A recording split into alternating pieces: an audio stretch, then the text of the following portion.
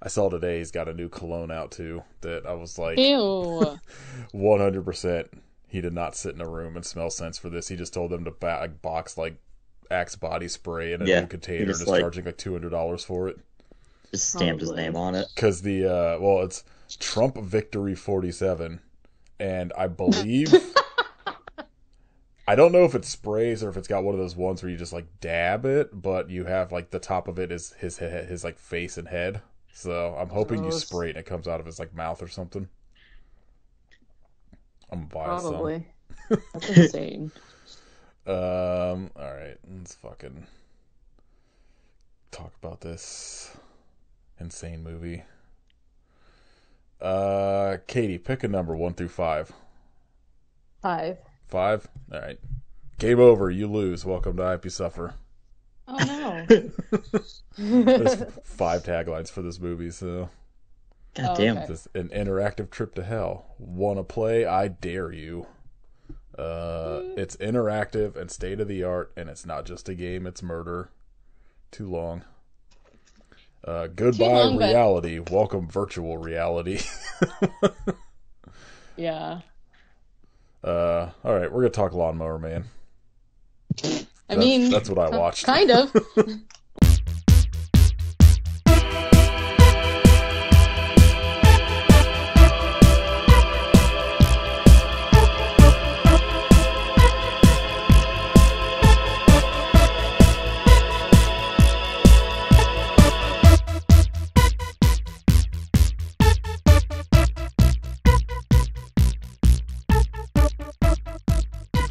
I like last night. I was getting ready to go to bed, and I was like, "God damn it! I gotta watch fucking Brainscan tonight." I forgot about this.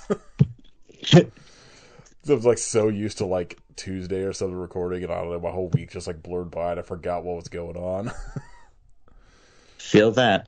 It was one of those things where I was like, I sat there for a minute, and I was like, I've seen this before, but I was like, I haven't seen it probably since the '90s. I wonder if I can get away with this. I was like, I'm just watching it. An hour 36 minutes. Yeah, Not I the looked it worst, up, but and I not was the like, best. so it's like an hour and a half. Yeah. I could fucking Yeah, get it's through not this. bad. And I just found it on YouTube and watched it without commercials. Oh, that was probably the move. Yeah. There was a lot of commercials today. Anytime anymore but- when I have to see Tubi and I see the movies like close to an hour 40, I'm like, God damn it. So this is going to Yeah. be 2 hours of fucking commercials. It's fucking dumb podcast getting in the way of me watching The Traders. Alright, this is episode 291 of I Be Suffer. Lance Henriksen should have been the Trickster. I'm whoever's actually playing the Trickster. I don't know what his name is. He wasn't ever in anything else. T. Ryder Smith. Yeah, sure. It was essentially Howie Mandel playing the Trickster. Howie Mandel would be probably pretty good too. Yeah, Coming off like Little Monsters. right. And, like, it's essentially this is essentially Little Monsters, but like R-rated. They're big. They're big monsters. Yeah, they are big. They're monsters. little monsters, except there's one, and his name is Right. Edward Furlong. Yeah, my king, Edward Furlong. Okay, so we're talking Brainscan from 1990 something. For So when I watched this on YouTube, I looked at the comments, and there were so many recent comments of what of what I assume are like literally like probably like teenagers that are like, I recently Youths. got really obsessed with Edward Furlong. He's so hot, so I'm trying to watch all of his movies, and I was like, what's happening? yeah. For long assance. It's coming. Um. I just wanted to be like, I got bad news for you if you keep going in chronological order, because Gonna get real Yeah. rough real fast. Fair. like, wow, I got through hope- Brainscan and Terminator 2. I bet his filmography's incredible. Wait till you get to the be Crow fair- with a Prayer. No, to be fair, it was incredible. I stand by. Well, okay. Again, I'm going to preface this by saying I don't really know anything about his personal life. So if he did something bad, then I don't stand by him. But I stand by him, and I'll watch anything. The reason I got concerned is because when you were saying that people were commenting, I was assuming it was like adults being like saying that. because like that's not okay. First of all, well, I mean, granted, it's YouTube, so like it's not like you could see ages you and don't, stuff. But right? a lot of them, they sounded like they were like Gen Z-ish type people that just like, I don't know, discovered him from something. I don't know if he had like a somewhat recent-ish like TV role or some shit that like brought him back some relevance. But like there was a bunch of them that were just like, I recently like discovered him and I'm like obsessed with his movies, and I'm like, that's strange.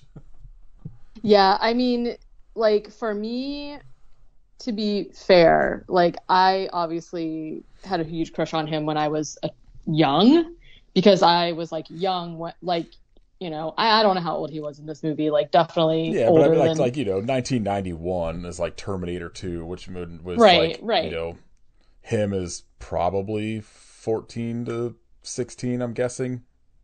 right. So like I was, you know, whatever, however old. I was an appropriate age to be saying those things. And now that I'm an adult, I like enjoy still to watch his movies, like even as he's younger, because like I enjoy him, yeah, as like a child actor, but I'm not watching it as like me and being like, wow, he's so hot in fucking this weird movie horn dog from for 1994. That's so teenage gross. John or Edward Furlong. I was gonna call him John Connor. Yeah, like I mean, he is. It's fine. I think the kid that plays Kyle and Kimberly in this are both like mid to late 20s when they filmed this. Yeah, they're like clearly considerably older. Like the actress that plays Kimberly was born in 1970 and this came out in 1994, so she was at least 23 when they filmed it, and I think I saw something about Kyle was like maybe 27. Okay. It makes me feel a lot better that you say that about Kimberly, because like I watched this movie for the first time last year, like I have said a few times, and I was like, it blew my mind that I like did not know this movie existed somehow. Like it just like literally never was on my radar at all. My brain was not scanned somehow. So then when I discovered this movie, I was like, how have I not seen this? So I watched it. Obviously I loved it, and it didn't really, when I was put it on the first time I watched it, I was like doing something else. I wasn't 100% paying attention to the entire thing. And there's a scene like, okay, so in this movie, Edward Furlong plays a 16-year-old in high school. And so Kyle, who's his best friend, and Kimberly, who is his neighbor, are also therefore portrayed as teenagers because they're in high school. And there's a few scenes with Kimberly that I was very concernicus about, having rewatched this again, where I'm like, why are they portraying her in such like a sexualized way? Like I understand it's like through the lens of Edward Furlong's character, he's in love with her, but I'm like, why is she wearing like that why scene she topless towards the end? Number one, topless. Number two, the scene towards the end where she's wearing just like lingerie as like a 16-year-old, which don't get me wrong, wear whatever you want, but like she's like very clearly being sexualized to us, the audience. And I'm like, I, at this point, am a 40-year-old woman and I am not okay with it. But if she was like actually really older and she was like, yeah, it's fine, like I'll do it, that's whatever. What I looked up, because one of the people I follow left a comment in their review on Letterboxd that was just like, are we supposed to be looking like, is there a topless 16-year-old in this movie? And I was like, wait. Right. That's what, like I looked up, and her like Wikipedia or whatever, her IMDb was like born 1970. I was like, all right, that checks out.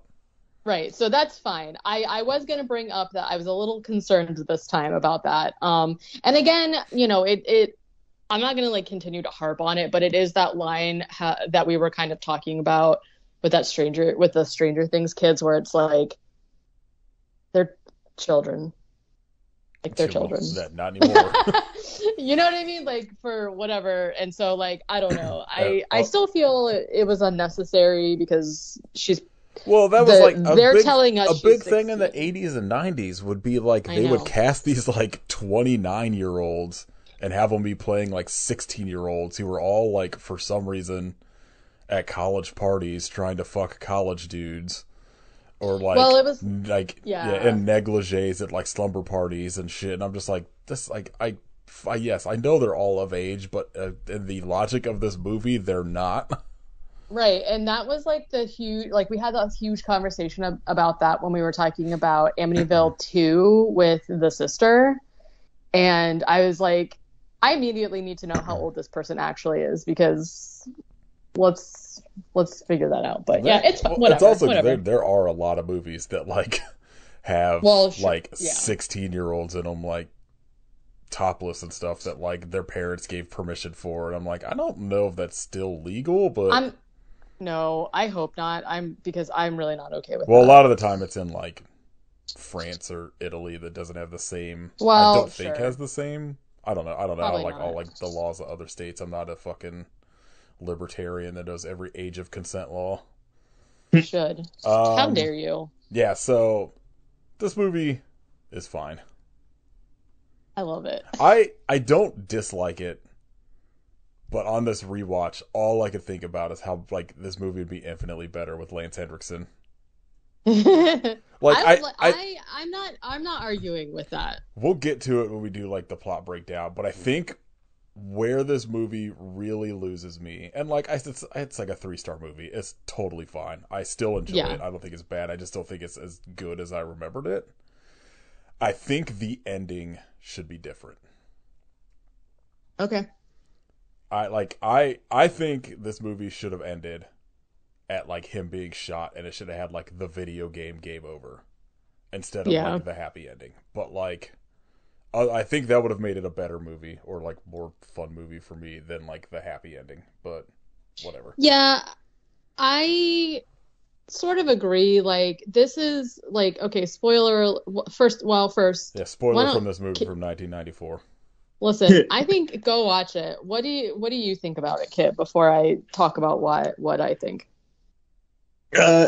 It's really good, and I actually like the ending, and don't think it's necessarily super happy because the girl, what's her name? It's just like no thanks. Maybe. I don't want to No, date thanks. you, weirdo. Like, get out of here. Yeah. And he's just a super fucking creep, and it's like maybe like. Yeah, I guess. I have a lot to say about both of them in this movie. But I agree with you. I was gonna say, I like the end. Like this is pretty much like one of those quintessential "it was a dream" type endings. But the reason that I like it is because of what you're saying, where it's like it's a happy ending in that a 16-year-old, he's not murdered or committing murders. Right. But it is like, he like finally puts himself out there, asks his dream girl out, and she's like, no. And then also he's a little evil at the end because he gives like the disc, like passes the disc on. So I kind of passed it on to that, the dickhead that canceled the horror club. So good for him. Yeah, it literally entirely that guy's fault. It's like a good for you. I think moment. For me, I just like I feel like especially the 90s. And, like, maybe I'm wrong. Maybe my memory's just kind of, like, not working as best since I just woke up. But, like, I feel like the 90s was a period where, like, horror movies especially had a lot of, like not happy endings, but, like, you know, the main antagonist, like, always has to live in them. Right. Yeah. And, like, I kind of... set up that sequel. Yeah. I mean, trust me, I understand why they do it, but like, I just like, I don't know. I like the movies when you get like a bummer ending, and like, I think they had like the opportunity for that here that could have made like for like especially if they did it like sort of quickly where he's like shot and it's like game over, like whatever, like fucking Trickster comes on, it goes straight to credits. I would be like, oh shit, that rules. But like, I don't know. Like, the ending's fine. I don't necessarily have any problems with it. I think it just would have made, like, for a higher rated movie for me with, like, a different ending. And obviously Lance Henriksen playing Edward Furlong. Yeah. Playing Edward Furlong, and then Edward Furlong was the Trickster. Yes. The Trickster is, it's so weird, because he just doesn't, like... he feels so out of place in this movie. Because it's like you said, like Howie Mandel, he almost feels Little Monsters-ish. He feels like Howie Mandel in Little Monsters, where he's like in a different movie. Like once, like when he puts Primus on, I was like, "What the fuck is happening?" Yeah, I will say. I was gonna comment. Edward Furlong was actually 17 in this movie. Oh yes, I can, that checks out, but also like Yeah, I feel like Edward Furlong for about a decade looked exactly the same. yes, And then until all he of a didn't. sudden, like he just like looked different, and I was like, oh. But like I don't know. I don't want it to sound like I'm shitting on Edward Furlong because, like Katie said, like I don't know if he had something bad in his past. Like I don't really. I'm not. I'm just commenting on like his acting skills. I guess he was just never somebody that like worked for me as an actor. So Sure. like I don't have any problem with him, at least as far as I'm aware, as like a person, and I'm not like trying to like shit on his appearance because like I know he had like a hard kind of post-child actor. Yeah, I Like can't. Yeah, convergence into an adult and shit, and like was like partying a lot and stuff. So like good on him for where he seems to have at least got sort of a normal life now. yeah, it's so hard for those like children actors, as we know. Well, I I can't can't imagine imagine coming off that. like Terminator 2 as well. Yeah, yeah. Like It's the like biggest fucking having. action movie of all time. Yeah, I was gonna say having a movie that successful early in your career, I feel like cannot be easy because then I don't know, you get cast in Pet Sematary too, which from our standpoint is awesome, but Yeah, I mean history is not kind to it. You know what I mean? Stuff like that. Just like smaller horror movies, which I do still like him in. It's just not the same. At least movie wise, like Terminator 2 was his first movie role. Mm-hmm. So like I don't know if he had TV before, but then it's like you go from that into, you know, Pet Sematary 2 and a bunch of like, what seems like lower budget movies. And then like American History X, and then it looks like almost everything else in his filmography after that is like sort of straight to Tubi-ish looking shit, and then fucking Green Hornet for some reason. Yeah, baby. Yeah, It's still coming. Buzz, buzz, beach. He's very good at John Waters' Pecker, though. I feel like people don't talk about Pecker a lot and John Waters' filmography, and I like that movie a lot. He's very good in it. Yeah, can't say they do. 1998. Wow. He seems to have grown up a lot in that time, just from the pictures. But I mean, yeah. Oh, jeez. What your neighbors doing? Yeah, because unfortunately, I found out recently that these people did actually buy the house. Yep. And I'm sad about it because they're extremely loud. Okay, Time to start saving money to soundproof your house. I mean, actually, yeah. So if you hear a dog bark or a child screaming, I don't know why they have to like stay in the side yard that's directly next to my house, but I can't really do anything about it. So, listen to them and Hooch. Yeah, that's okay. Hooch is an honored guest. Okay, they are not. Hooch is a co-host at this point. He is. Okay. Any final? Yeah. Did you see there's an Amityville Death Toilet novelization coming out? No, perfect. Thank you. I will say, I was watching it again, like obviously I had the subtitles on, and I don't know if this was a Tubi thing or if this was just like how this movie was subtitled. This movie is rated R, obviously. They edited the cuss words out of the subtitles, and it was so hilarious to me. So trivia fact, apparently Edward Furlong just slept through most of the movie and had to be like woken up for his scenes. According to the director, fine. He said he hated working with him. He's so relatable. Yeah, seriously. Yeah. I mean, listen, if you're going to have a sleepy boy aesthetic, like you've got to just really, if you want to look tired all the time, you've got to be about it. I like the idea that like his method acting for all of his movies is just like, I need to look sleepy, so I'm just going to actually sleep until I have like literally wake me up on set.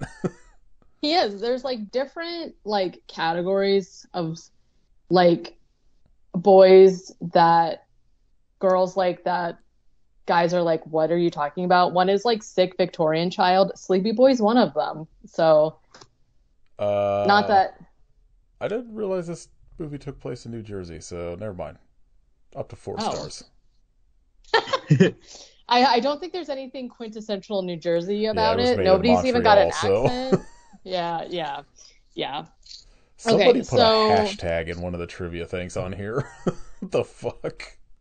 Perfect. The film clips used to represent the fictitious film Death, Death, Death Part 2. Yes. The film being shown in Michael's Horror Club are from the Dracula Saga from 1973. Hashtag Buddies Forever. What? Buddies Forever is Buddies Forever. What they say in the movie. Yeah, but why are you putting that in like the end of your trivia thing? Because they want you to know that they are deep into the lore of Brainscan. So now I know they watched this movie. They're real scanners. Yeah, exactly. Their brains have been scanned multiple times. Did we say? Obviously, we said that we overall like this movie. Did we say I picked this movie as a good movie that I like? This is not a surprise. I think this movie's having going forward some sort of like resurgence. Yeah. Where like I don't know if it hit. Well, I guess it's only on Tubi right now, or at least right. Free. But like I've heard it like the kids love Tubi. I've heard it like pop up a bunch on like podcasts lately, and I was like, weird.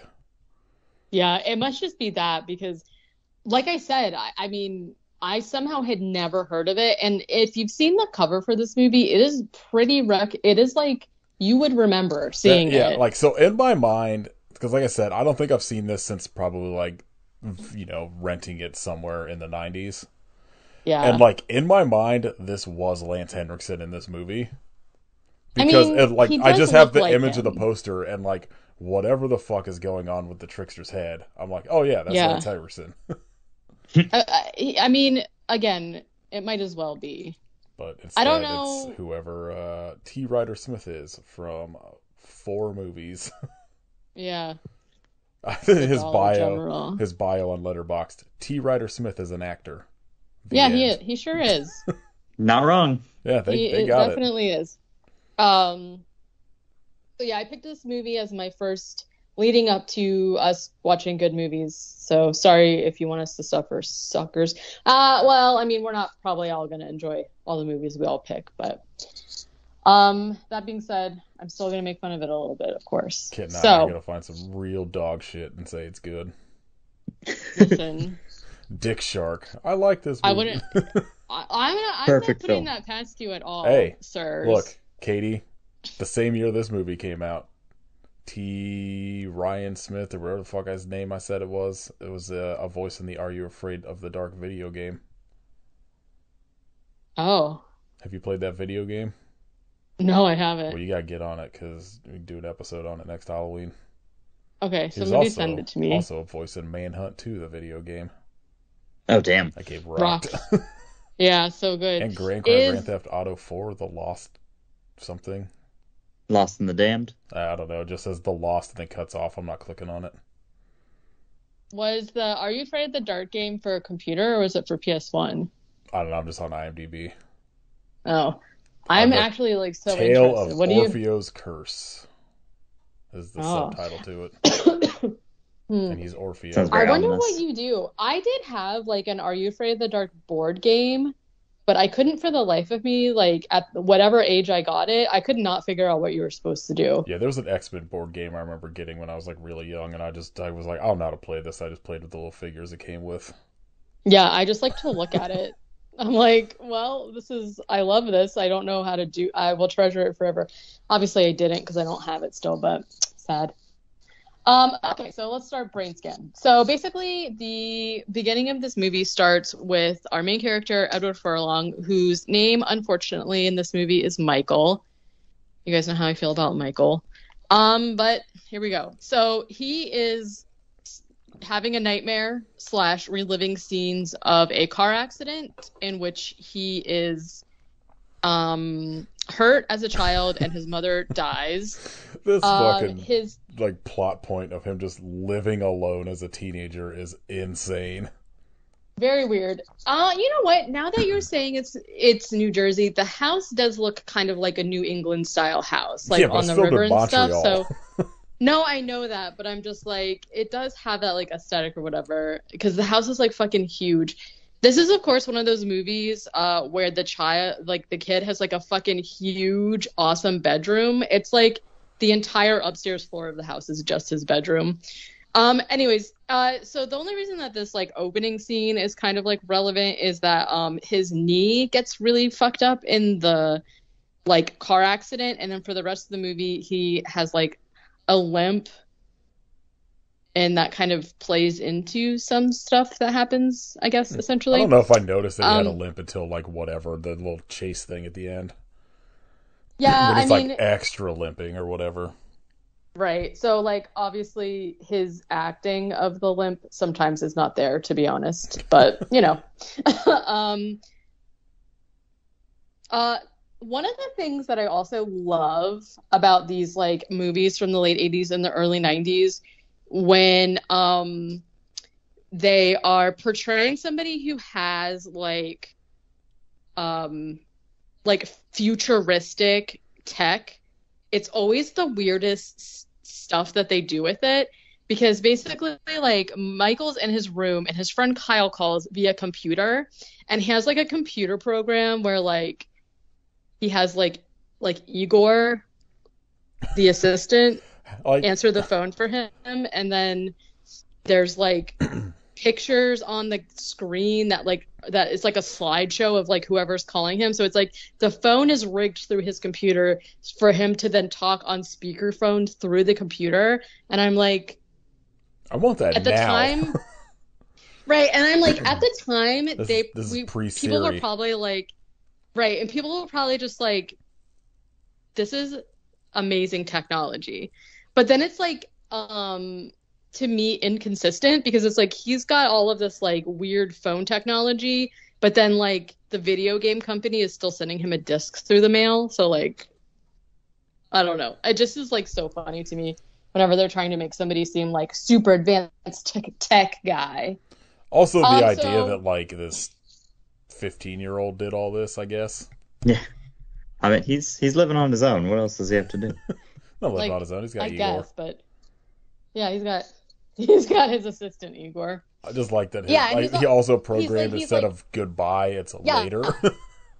Literally, I was literally going to say he also has like voice command programmed it, and like my question is, were people even calling through the internet in 1994? Like, God no, we barely had fucking email in 1994. I was going to say that's what I was going to say, so that's why it just is like so funny to me. Anyways, Kyle calls and tells him about this new video game that's called Brainscan, and he's like, this is the scariest video game ever. And then Michael's like really sus. He's like, yeah, whatever, I've heard that before.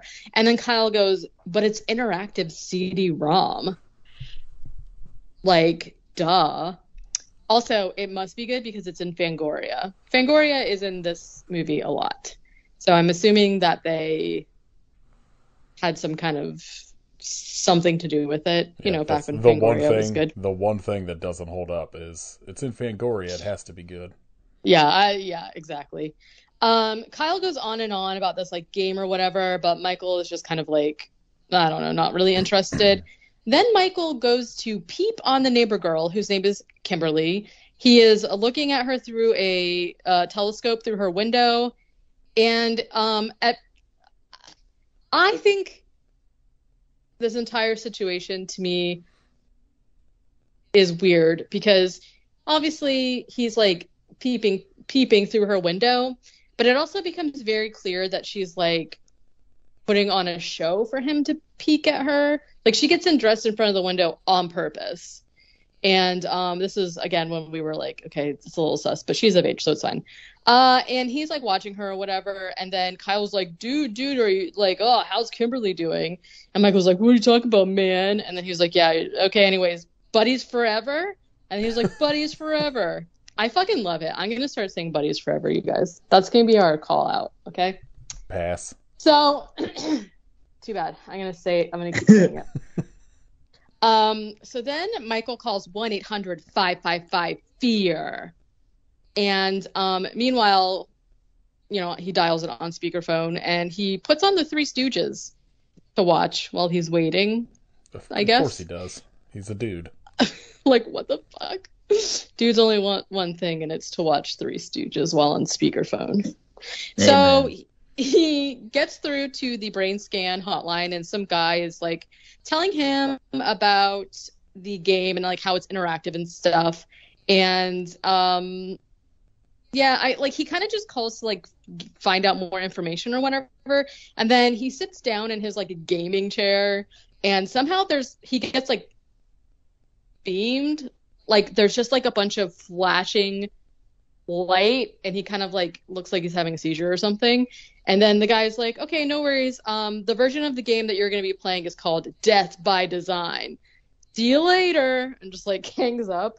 And then Michael's like, what the fuck just happened? And he tries to call the hotline back, but he can't get through. Spooky. Popular game. Yeah. People are always calling 1-800-555-FEAR. Like, you know? I mean, I want to call it right now, so. Do it. No, thank you. I might have to actually talk to somebody on the phone. I wonder if you could just Google to see if it's a real phone number. What was it, 1-900 or 1-800? 1-800-555-FEAR. I mean, I know all I'm going to get is a bunch of shit from this movie, so. Well, definitely. At school, Michael gets in trouble for watching a movie called Death, Death, Death, Part 2. I like it. It's a good title. Like, I hate how much these movies will just pick, like, the fucking blandest title for, like, whatever movie they're watching. That's supposed to, like, they're, like, making fun of a horror movie or whatever, where they're like, oh, it's, Face Mask Slasher 6. Yeah. McStabby Face or whatever. I'd watch McStabby Face. And like, so he's showing this to like the quote unquote horror club. The principal comes in and is like, what is this garbage? And he's like basically saying, like giving him a lecture about like essentially about how horror will like make you an evil murderer and whatnot. You know how that you know how that goes. That is what happens. He's like, I am banning the horror club. If you want to show like any movies going forward, you have to like basically get my approval. And he's just like, okay, whatever. He mopeds home and comes upon an accident, which of course gives him a flashback to the accident that he had with his mother as a child. But then that's the only other time it ever comes up. So that was kind of a weird like the whole accident stuff, aside from to show us that he's like obviously gone through trauma, kind of doesn't really make a huge impact on this movie. Yeah, like. Yeah, I think you could have gotten away with just doing like the intro instead of like flashbacks all the time to remind people. Like, yeah, we thank you. But anyways, yeah, there's an accident and he's like kind of freaked out about it because there's like blood on the road. And then Frank Langella, is that how you say his name? Yeah, it's Skeletor. Yeah. Okay. Yeah, he shows up and is basically just mean to Michael and is like, go on, get. Michael gets home. Yeah. He's mad he doesn't have anyone to sexually harass on set. Well. Yeah, I forgot he had that shit like recently. He was like, I don't understand why we need these like sex scene coordinators. Woof. I don't like that. Didn't he die recently? No, he got kicked off the House of Usher for sexually harassing someone, and then just like nothing has been heard from him ever since.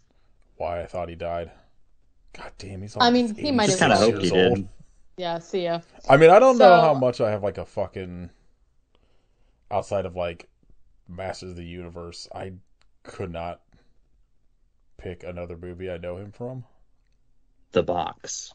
I don't know what that is. I think that's what it was called. He was in Small Soldiers. I've not seen that. Oh yeah, that's true. Wow, that was one of my favorite like childhood movies. He was also in Dave. No Dave. No, I remember Dave.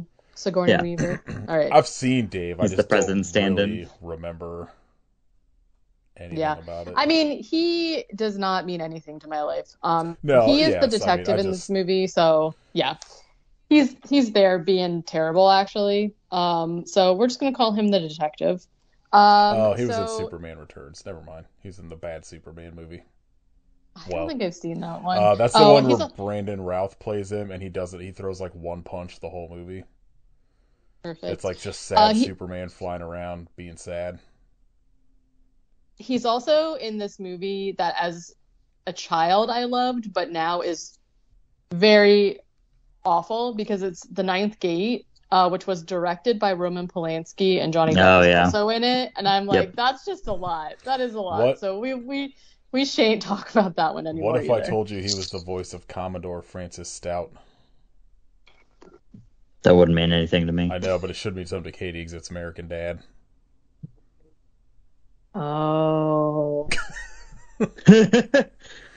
That's okay. Okay, so Michael goes home. We stand Frank Langella. That's what we're getting at. And Brainscan has arrived via the postal service. What? Like, saying. Oh yeah, never mind. I guess the movie was called Brainscan. I was like, why didn't they name this Brainscan? I was like, wait, yeah, it is. It is. They did. For some reason, I just had like the 1-800 whatever fear in my head, and I was like, oh, it's like fear.com. That's the name of it. Fear.com.com. We should do fear.com. It's literally the worst. That's my pick for good movie. Okay, I'm in actually. That Ghost Ship, but we're only watching the first 10 minutes. I will watch the whole thing. Don't worry. Yeah, same. I got to talk about Munder. I'm picking Madam Web as my first good movie. Oh my god, I can't. I can't wait for that movie to hit streaming so I can watch it. I can't either because then like one of my friends like messaged me and was like, should I go, like they have like some kind of pass to the movie theater or whatever. So she was like, should I go see this or is it going to just make me mad? Yes. Like, if I had the pass thing, I would go every day.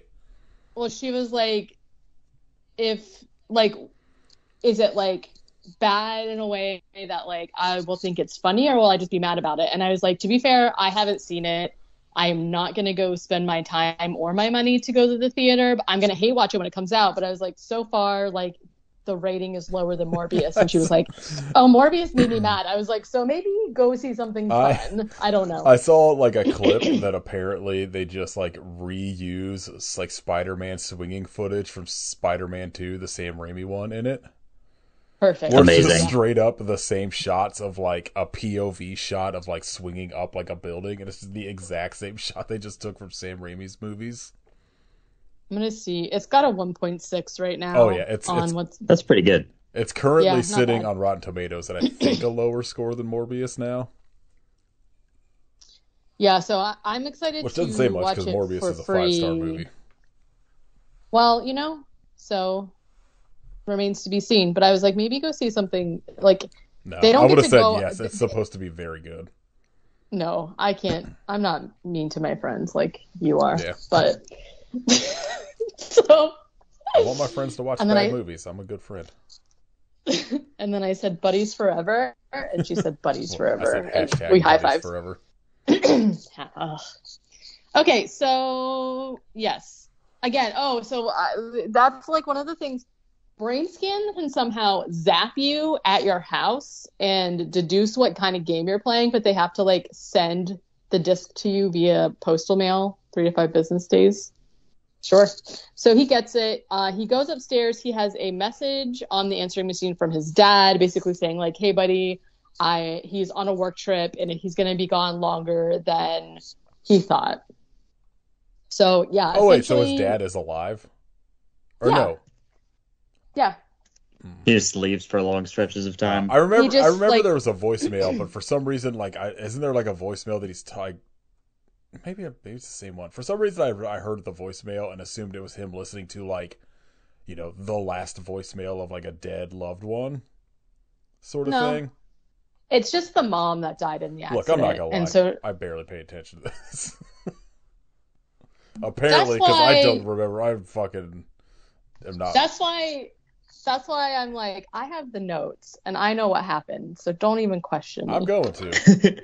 Because a lot of the time you can't read your notes, so. Well, I can read my notes this time, and it says his dad calls and is like on a work trip, okay? And he's like, yeah, I'll be back later. See ya. So yeah, essentially he lives in this like huge fucking house, like essentially by himself because he's got like an absentee dad or whatever. So I don't know. Again, they're just trying to use this like trauma that happened when he was little to kind of explain why he like essentially is alone. You know, he's 16, whatever. And you know what? Good on him for actually still like going to school and stuff. Because I feel like I'd be like, nah. At least there's a fucking adult that like owns this house. Because that was my biggest concern. Is I was like, how does this like 16-year-old? They're just like, yeah, you can live by yourself. I pay a mortgage. Your parents are dead, so yeah, this is fine. Especially just take it. It's fine. Especially if the house, if they factually are supposed to be living in New Jersey, nobody's affording that fucking house. It's my huge. God, no. This was 94. That house probably cost like $80,000. Oh no, not in New Jersey. Yeah.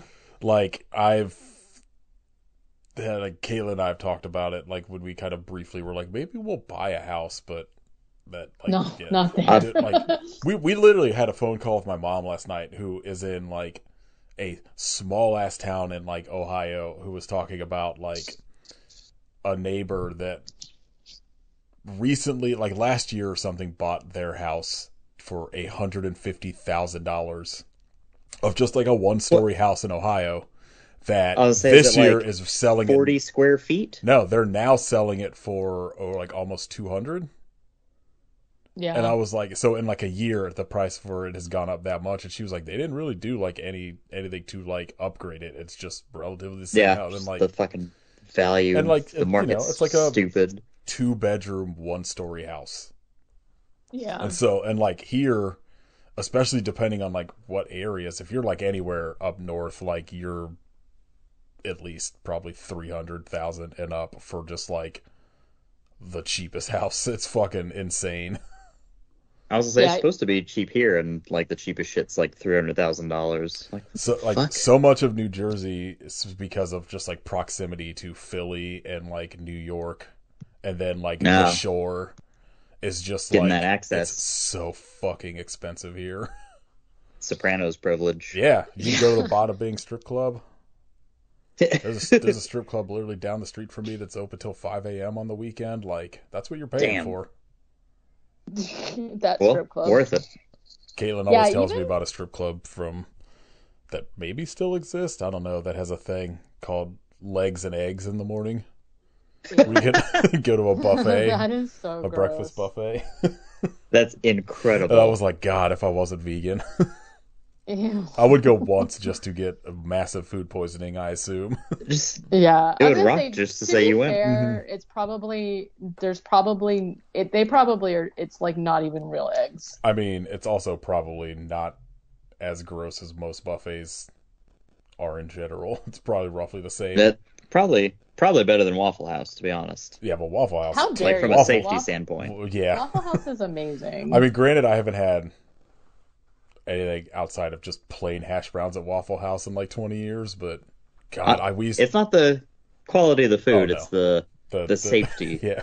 the cockroaches swarming the building that have me concerned. My senior year of high school, my friend Jeremy and I would go every Friday morning to Waffle House in the morning.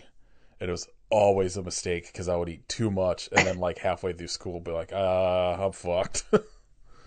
I gotta shit myself to death. I'll see you later. Yeah, I gotta go home. I fucking love Waffle House. It's so Their good. Blueberry nougat waffles are the fucking best. I've never had anything outside of hash browns and like maybe burgers there. So, but their I hash only browns, get breakfast. fucking mushrooms and jalapenos and cheese on it. God, perfect. I want hash browns. Same. Fuck. We just bought some, so now I gotta whatever day we do breakfast stuff for dinner. I'm ready. Legs and Eggs Day. Yeah.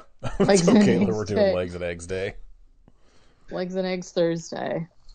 I'd love to call out of work. So I went to Legs and Eggs yesterday. They got me fucked up. I got worms. Yeah. Okay.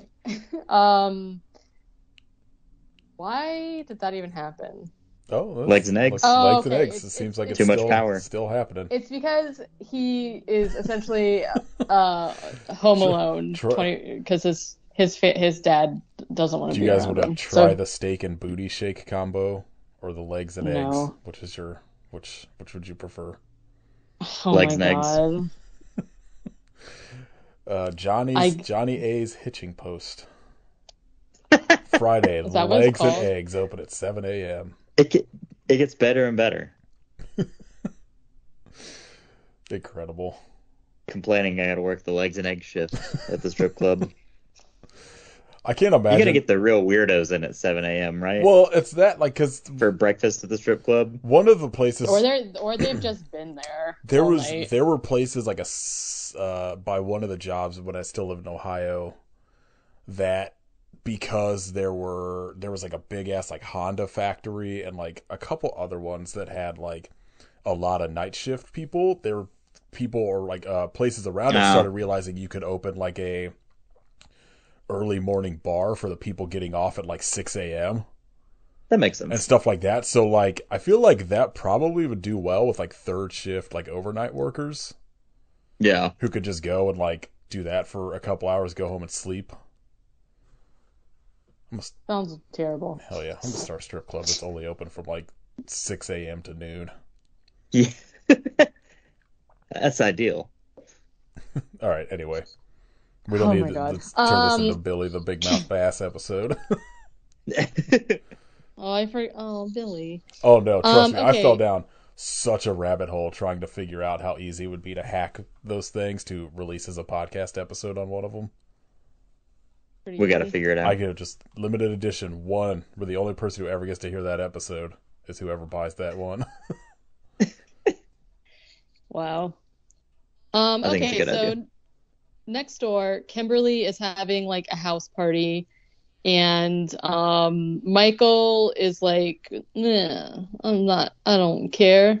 And so he decides that he's going to play Brainscan. So he puts in Brainscan and he says, Igor, hold on my calls, or whatever the fuck. And so he right, loser. No one's calling you. Right. So you have a subscription to Fangoria. You don't have any friends.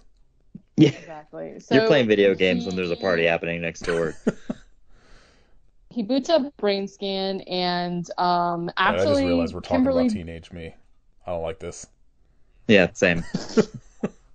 I didn't expect calls though. Yes, same. Sorry, Katie. Go ahead. You just used. Are you sure? Yeah.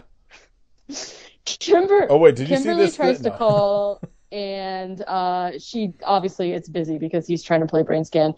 Like, actually though, if he's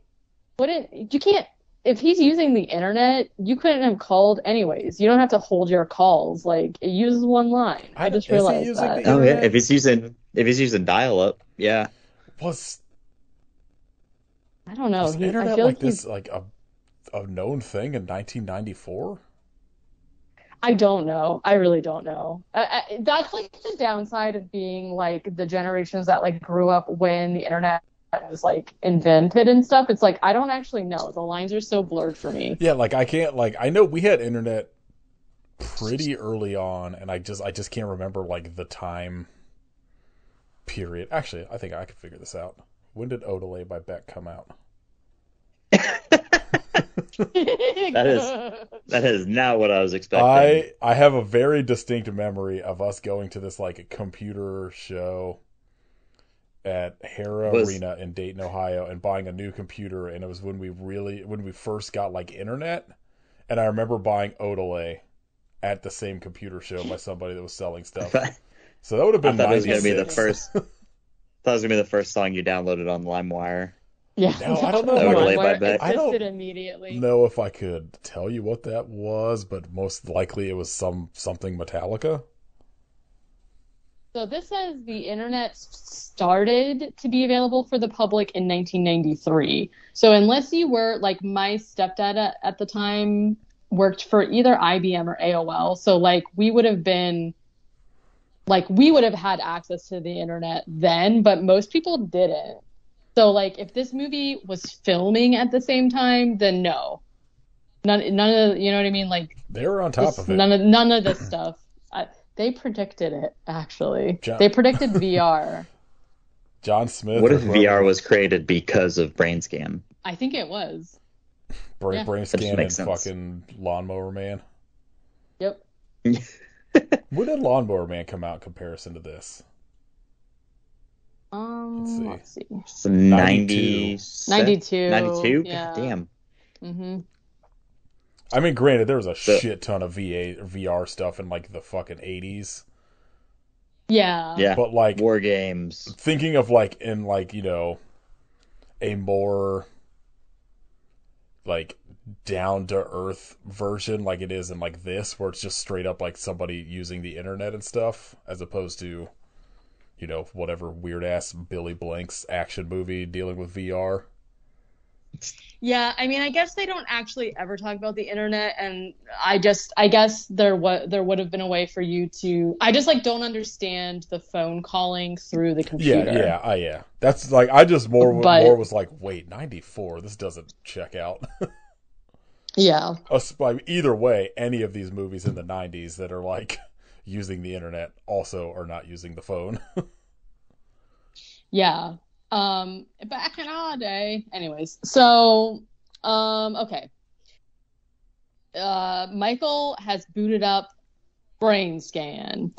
The announcer comes on and tells him that essentially through blinking signals, he will be in control. He will see through the eyes of a serial killer and control him to kill in the time allowed. Michael's all smug about it, and he was just like, oh, you mean like a video game? And the announcer says, video games are ancient history. And I was like... I mean, is this still a video game, bro? Like, ideally. It is, and also video games barely existed. So, chill out. He advises him that he is going to have to think like a killer and that he can leave no evidence behind. He needs to cover all of his tracks, and he has to do it in the time allowed, because if time runs out, then he will fail and he will not be able to play anymore. And then he says, enjoy the fear. So spooky. So, yeah, again, don't watch this if you're sensitive to blinding lights, because basically Michael just gets blinked at by the TV a bunch, and it's like, blah, blah, blah. And it opens on this very specifically. Yeah, so if that will trigger you in any way, just be wary. Don't listen to any of our episomes because it happens like one actually, actually don't. That's like my go-to. So sorry if that triggers you. Don't have operate heavy machinery, as they say. If you're listening to this while riding a forklift, good luck. Yeah. I just imagine I do it and someone's like, and they just like veer their fork. Crashes an entire warehouse. Literally. Sorry. Okay. So it opens up on a first person. I wrote first person POV, which is like basically like oxymoron or whatever, and that's the same sort thing. of point of view of the first person. Mm-hmm. If for some reason you are not a nerd and you don't know what that means, it's literally just Google it. Yeah, it literally just means fucking Google it, nerd. Yeah, we're not here to do work for you. We're here to give you wedgies because we're cool jocks. Yeah, we're so cool. We're not playing video games on a Friday night. No, I mean, to be fair, I'm not, but I'm just watching the fucking Traitors instead. That's just as bad. Yeah, that's probably worse, honestly. That's but a also, great show. The Traitors rocks, so that's fair. Okay, so it's essentially, again, like I said, first person view, so it's just the camera, and it's of a. But as this is happening, so Michael has assumed the role of this serial killer, so he's like looking out through the eyes of this quote unquote character, but he's being talked to by the announcer of Brainscan. So basically he is seeing being outside a house at night. He goes into the house, and the announcer is like giving Michael instructions. Like, he walks into the kitchen and he looks up at this like rack that's holding like knives and pots and pans and stuff, and he's like, pick a weapon, like that kind of thing. So he gets a knife. He goes upstairs where he sees a man laying in bed, and he starts stabbing him. Brainscan. This game sounds so I wrote shitty. Brainscan laughs. We find out that this narrator is actually the Trickster, but we don't know who the Trickster is at this point. Spoiler alert, jeez. I know, I know, sorry. He starts like laughing as the man is literally just like thrashing around and wrecking up the place. Awesome over the top death acting. Like seriously though, he's like flipping over tables and like all kinds of shit. Falls on the ground. Eventually, he ends up dying. There is a tattoo of a snake curled around this guy's foot. I don't even know what you call that part of your foot. It's like the top of your foot, but like your ankle, but like the front of it going up to your shin. Yeah. The slutty part of your foot. Yeah, the sluttiest part of your foot. You're showing that part off. The part off. that's always out. Yeah. If you're walking around in flats, that's she's winking at you. Or he basically. Well, it's whatever. Feet are gross. We're only Katie's into feet. No, I'm not. A slutty shin, yes. The foot, no. Let's not go that far. And yeah, so he cuts off the man's foot and takes it with him.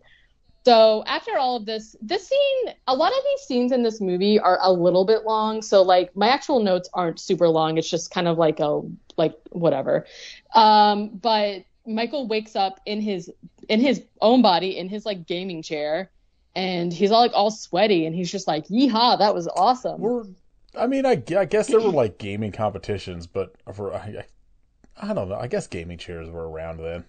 This movie's too ahead of its time in my mind. That's what I'm saying. I'm like, how does he know what a gaming chair is? I don't know. He created it. I mean, because I know there were probably like LAN parties and shit for like, you know, computer games happening at this point. Quake so 3. I guess there would be. Yeah. I used to play like, what was that game called? Doom. No, it was like before Doom. I fucking love Doom. It was one of those like Sierra something. I'll figure it out. It was a Sierra video game thing. One of those weird like nerd quest. Leisure Suit Larry. I didn't know they made Leisure Suit Larry. What a banger game. Yeah. I think it was King's Quest. Also. Okay, yeah. Something like that. It was one of those type games that I remember my dad buying and not being able to figure out how to play, so I just took it over. Yeah. And I was also very bad at it because I would just constantly just get like bludgeoned to death by like a Cyclops or some shit like 4 screens in. Yeah, I hate it when that happens. Yeah. There's a lot of games that like I remember getting as a child and just like I was too young. I just like couldn't even figure out what you were supposed to do, but I'm just like, whatever. Yeah, you just do the same shit all the time. I'm playing the game, yeah. It's not like Mario, which was like extremely easy to figure out, but some of these old ones are just like so archaic. I don't know. You know how many young people can't figure out how to play like Super Mario Bros. Like the first one? They think it's too hard. Yeah, that's. Or like it is too hard. Almost any game on like the NES, which is fair because Battletoads is fucking impossible, and Ninja Gaiden was hard as fuck. Yeah, some of them are just like hard because of like the restrictions of the software just make it like impossible to play. But it's always so funny when you think back of like some of the like a Tiny Toons video game, and you're like, oh, I can't imagine getting that for your child, and then just them having fun playing with how fucking difficult it was. I mean, yeah, like when I got my first Game Boy, I don't remember how old I was, but it was a Game Boy Color. And my mom got me this like Alice in Wonderland game because I loved Alice in Wonderland, like the movie. The game was like impossible to figure out how to play. And I was like, it just really is one of those things that like, they're not like, they just like make the game as like a tie-in to sell money. It's not for children, you know what I mean? Like, and it's just like a fallacy that it's like, oh, it's a video game, must be for kids. Like, no, I could probably barely read. No, that's not true, but you know what I mean? Like, I don't know. I mean, I can barely read now, so. Right, and so, you know. So Michael wakes up in his body, he's all sweaty, he's like, woohoo, that was insane, I loved it. And then he does something extremely heinous, which is that he gulps a glass of milk, and it runs all over his chin. And I hated it so much. It really grossed me out just because a stomach ache waiting to happen. Because because when he first starts, so he's got the time limit on the game, and we see it, right? It was like either an hour or 40 minutes or something, and he completes killing that dude, and he's got like 9 minutes left or whatever. That glass has been sitting there for at least half an hour. That glass of milk. It is now room temperature milk. Mm-hmm. That's the good shit. Warm milk.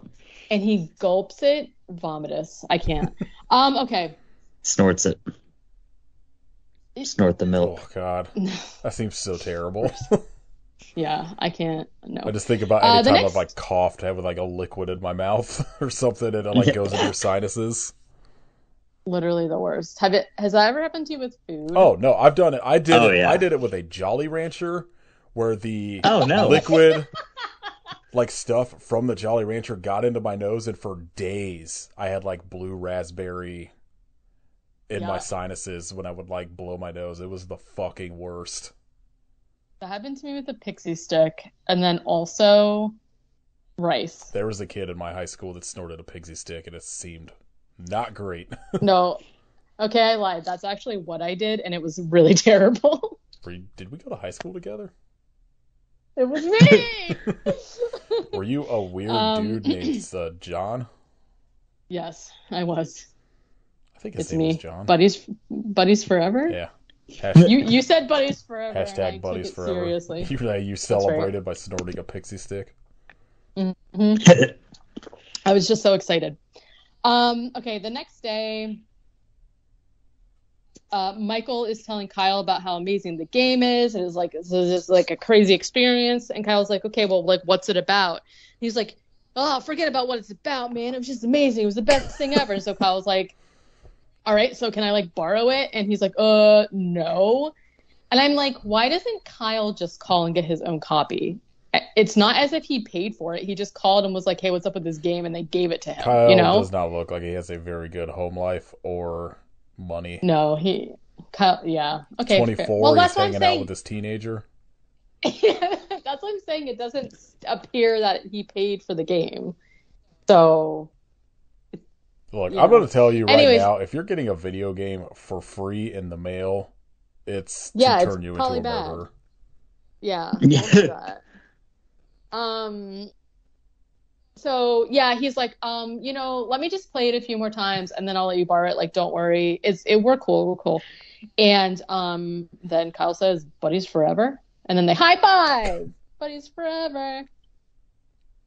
We stand buddies forever. We do. I love it. Michael goes home and tries to play the game again, but it doesn't work. I will point out that it is daytime now when he's trying to play. And he can't get it to work. And he's like, oh, damn it. But then he sees Kimberly come home. And so he goes over to next door to talk to her. And his dad answers the phone or the door. And it's like very awkward. So he's like standing in the living room waiting for Kimberly to come down.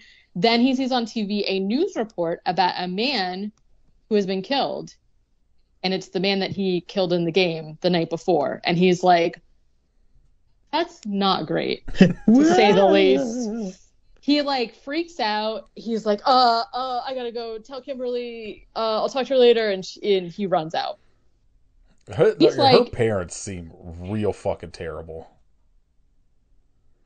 Like, yeah. I guess, granted, like I don't know what their past is with this Michael kid, but like they are so shitty to him when he comes over for like what seems to be no reason. Yeah, actually, exactly. Like the dad is like almost not even gonna let him in. I would be like, they have to you're know that kid he's that like, lives by himself. Yes, please come in.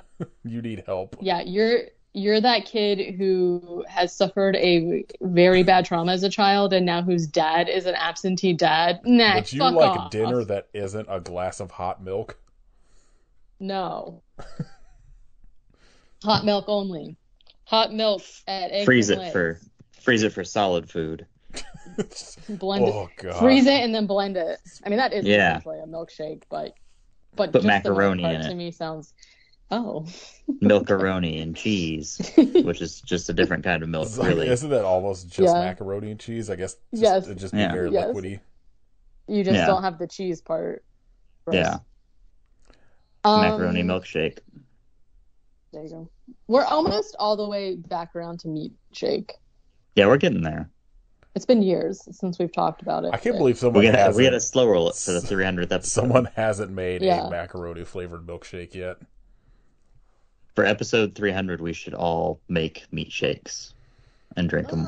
I could blend up some, like, vegan chicken to do a shake, I guess. I'm going to be honest with you. I'm going to go to Arby's and get a beef and cheddar, and I'm just going to blend it. Blend it.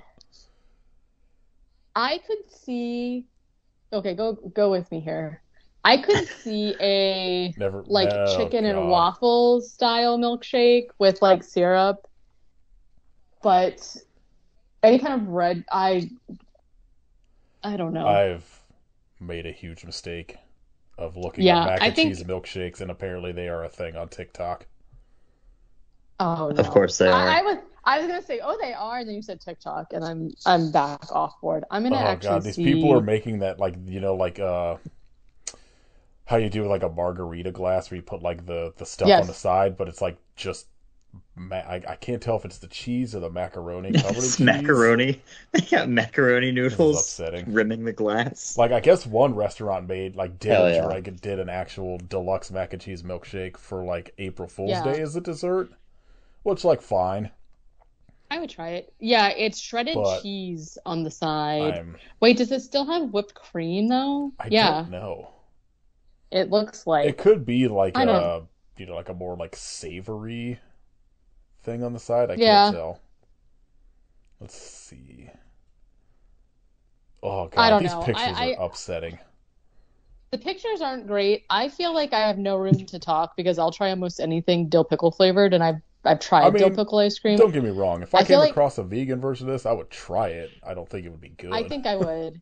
I don't think I would try a milkshake that had meat in it, though. Like, I think that's where I draw the line. My problem would be I know there would be like a chunk in it when I was drinking it, and it would be upsetting. Surprise you through the straw. Yeah. Ugh, gross. Anyway. Michael killed 3 people at the end. Oh, Michael sees the news report about the guy that he killed, and he freaks out, and he's like, this can't be real. It was a game. Like, I don't know. He goes to the crime scene, which probably is a bad idea because not only does he go to the crime scene, but he steps under the police tape and approaches the house. You never return to the scene of the crime. Like, no. Come on.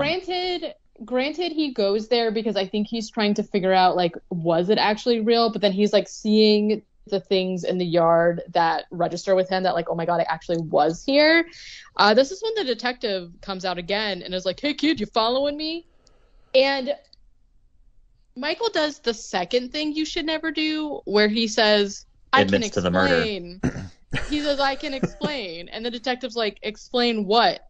And then he's just like, and he's like, go on, get. And he tells him to get out of here again. I can explain I'm not the murderer. Yeah. I can explain why I am here at a second crime scene. How do you think this video game works in, like, the real life? Is, like, Michael just, like... It's gotta be bad for your brain. But, like, is Michael just kind of, like, zombie-like walking to this dude's house? So, I mean, spoilers, towards the end, Kyle told him that it, like, hypnotizes you and that one guy's eyes exploded. Yeah. So the answer is yes. However, I have an issue with it, which we'll get to very soon. So basically, no issues. After the detective says, go on, get, he scurries on home, and at home, Michael he opens his freezer and finds the severed foot from the night before, just in there with his chicken nuggies. And he calls info about 1-800-555-FEAR, but the operator is like, hey, this doesn't exist anymore. And he's like, that's not true. Yeah, well, that's terrible timing. Then Brainscan calls him. This is one of the first time that I noticed that the subtitles were edited, because Michael yells, fucker, and the subtitles said, you sucker. Hell and I was like, that's not what he said. I loved it. I love edited. There's a really good one. Edited curse words in movies, especially from the 90s. I do too.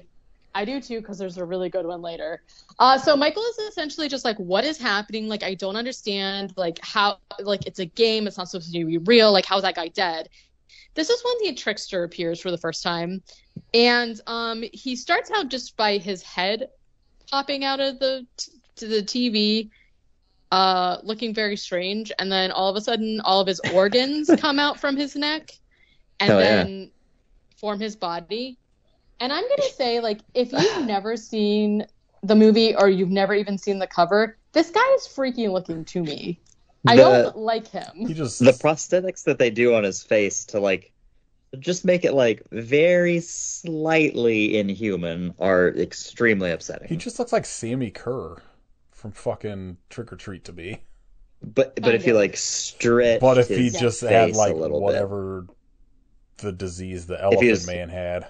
If Sammy Kerr became the Joker, he this. So I think this is one of the things that kind of loses me a bit in the movie is like the tonal shift between everything else and then the Trickster just essentially being a weird goof about guy. Yeah. Like I think I don't know it like no, that rocks. I mean like it just feels like two different movies to me that I kind of would rather watch two separate movies in these tones than like, I don't know. It's weird to me. So when I originally watched this, the Trickster showing up is to me what like made this movie really good, because on the surface, like I already love the idea of like this horror kid who's like into games playing this game where he essentially thinks it's a game, but then he's like actually murdering people. Like I like the idea behind that. And then all of a sudden you introduce this like fucking weird monster dude. And it's like, what in the hell is going on? And they don't explain to you what's going on really at all. And I kind of am like really here for it. It's just like I don't need to know. To me, it adds to the like, what the fuck of it all. So if you hadn't seen The Trickster, he essentially he really like still to me does kind of look like Howie Mandel, but they've added enough stuff to him where he's like kind of uncanny valley, where his ears are slightly too big, his mouth is slightly too long, like his face is his eyes are close together, he has no eyebrows. It's weird. He really does look like Howie from Little Monsters, but if he was like a white guy instead of a blue guy. Like, yes. It's weird. It's like a palette swap. But like I don't know who does but also a bird. The special effects in this movie, because like it's one of those things like Kit said where they add enough stuff to him that like he still looks like a regular person but just off enough. And like it's weird because it's one of those things where every time I see him I'm like, I know those are prosthetics, but I can't tell if this is just a dude with a weird fucking head. You can't figure it out well.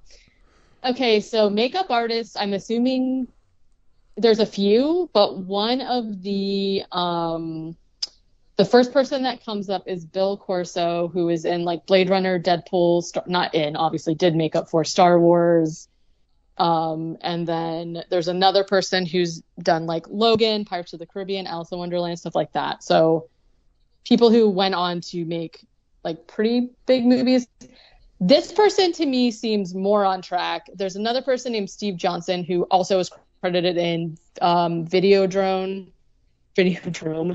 Humanoids from the Deep, Demons to Return of the Living Dead, like just kind of stuff like that. But Fright Night. So yeah, but to your point, it is basically like you're looking at him and you know, because you can see his picture, right? Like he still does kind of look like the actor, but you're looking at him and he has like just an uncanny valley enough look that you like kind of can't really figure out how, like what's going on with him. And it could just be like the makeup. Maybe he just has like enough layered over his face that's sculpted in. Because, like, I don't know. He looks very freaky to me. I don't like him. He's very tall. Well, I think he's very tall in comparison to teenager, like, yes. Yes. He's got very long fingers, which is upsetting. Very long fingers, very long fingernails. He's got kind of like a bird aesthetic to him, right? His hair, he's like bald, sort of. He's like got that weird thing that like a lot of these movies do where they like don't understand punk or metal culture. And they're like, well, a mohawk should just be like this weird giant peacock fucking thing going on their head. Yeah, peacock's a good analogy for it's it. Just like the sides are shaved, but everything else is too puffy and long. Where it's like a mix between a mohawk and like Poison 80s, like Bret Michaels hair. And I like, so I will say it's like, it is freaky looking. And then, so you know that he's like a punk guy. He's got like a nose ring. Oh, yeah, and you know he's fucking jamming Green Day in 1994. He's here. And early Primus. True punk. Primus is such a fucking baffling choice to me in this. It's so weird. I think it's perfect because it's like, oh yeah, this is a weird fucking dude that is not stable. I think it would have been better. I think the choice of song is what gets me. Is I either want it to be like more straightforward Primus or like Winona's Big Brown Beaver fucking weird as shit Primus. I'm not gonna lie, it was very strange to me because to me it sounded like rockabilly, and I was like, Primus "What is happening here?" In some of their songs. Okay, well, it should have been Tommy the Cat. Yeah, it should have been Scat. Yeah, it should have been Scatman John. Could you imagine? If some fucking dude that looked like that burst into my room and just started scatting, I would kill myself. Yeah, it's like, all right, I'm done with video games forever. Video games are done forever. Goodbye.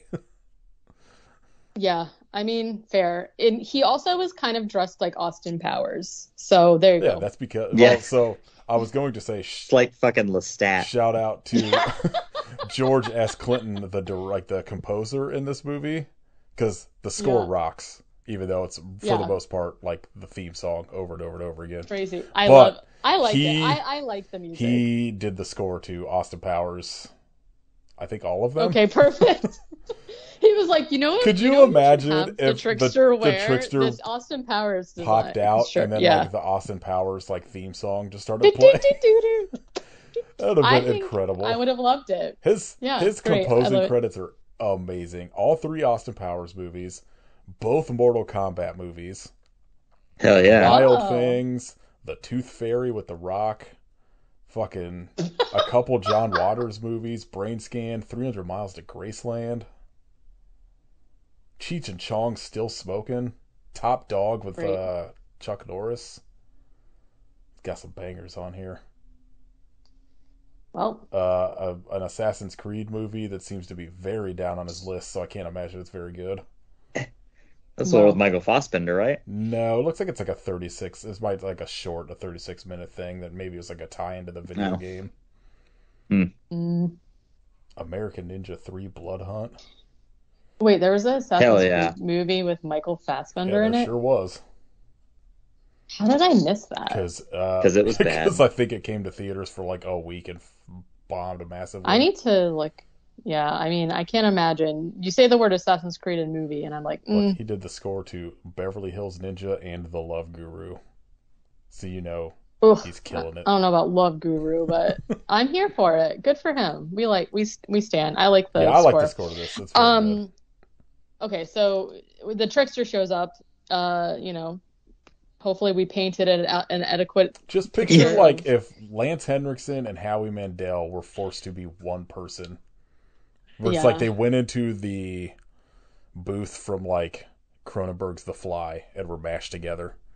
So like Lance Henriksen's face is stretched over T. Ryan Smith or whatever this fucking guy's name was.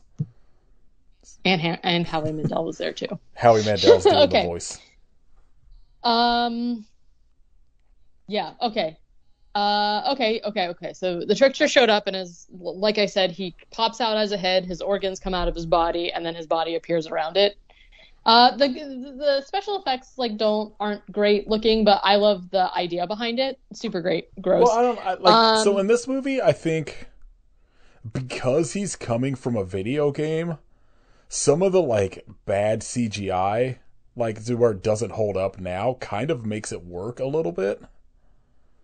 There's stuff when they have their little final confrontation where they're sort of merging, and when he gets his hand stuck in him later in the movie, that looks shitty but kind of works in the aspect of this movie being about a VR video game.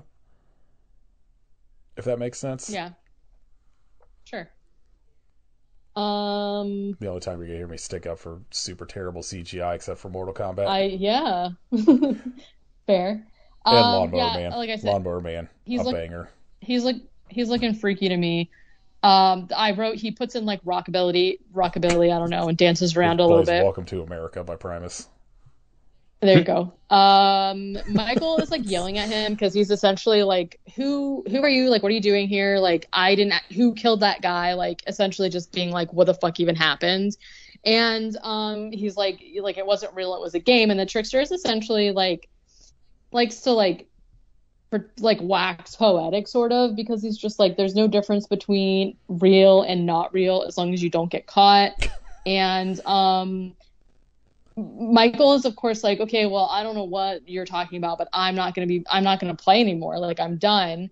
And the Trickster's just like, well, you have to, because there was a witness to what happened. And if you don't stop the witness, then basically they're going to catch you. And he's like, well, I don't understand. That picture of Hooch is so funny. He's sitting on the couch staring at me. He's like, Papa, please show me the Trickster. I want to watch Brainscan again. Tongue. Papa, please. I see we are not currently playing Brainscan, the video game. What is happening? Papa, please put in my Brainscan disc. I want to meta. Toss me in my gaming chair. I'm going to Photoshop the Trickster's hair onto Hooch. Oh my god, yes. Do it right now. So Michael is like, I kind of like don't really understand because I don't know that guy, so like I don't understand why I killed him. And the Trickster is basically just like, that's what makes the murder perfect, because you don't know him, so there's no alibi, there's nothing to connect you to him.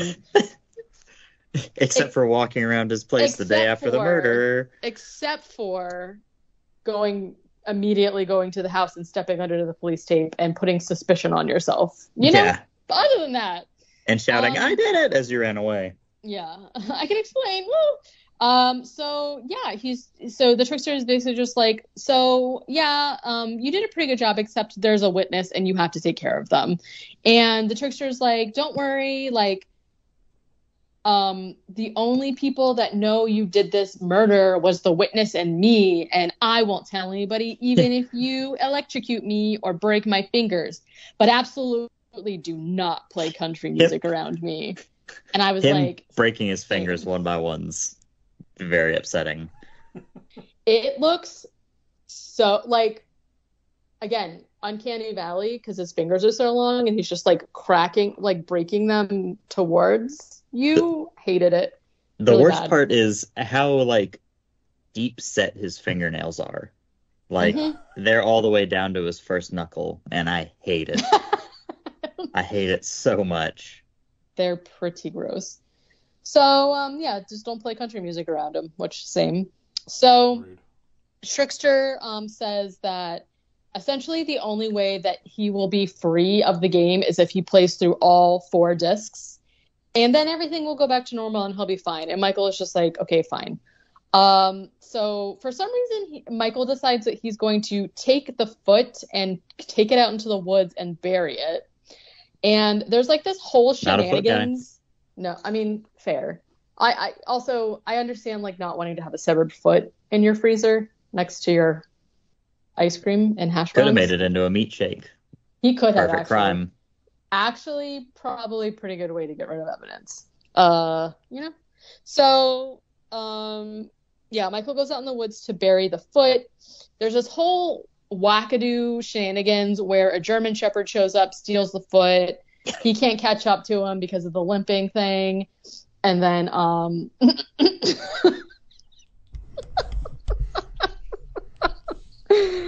this is pretty good. It's the best I could do on very quick. Oh my god. That's incredible. The tongue makes it... Well, it looks like he's about to lick that CD. Yeah, he is. Give me a taste. That's how he plays it. Yeah. I like Look, buddy, that's you. I love it. Huh? Yeah. You want to do that with your hair? Yep. He's just staring at me very sadly. I think you know what you're doing for Halloween this year. I was literally going to say 100%. Definitely has to be the Trickster for Halloween. October 1st, remind Kit. Yeah, yes. Please. Remind me in like August. Because if you remind me in October, it's not going to be nearly enough time for me to keep reminding myself to do it. A dog Austin Powers suit and a wig. Perfect. That would be, oh my god, I need to see Hooch in an Austin Powers suit and then the fucking Trickster hair.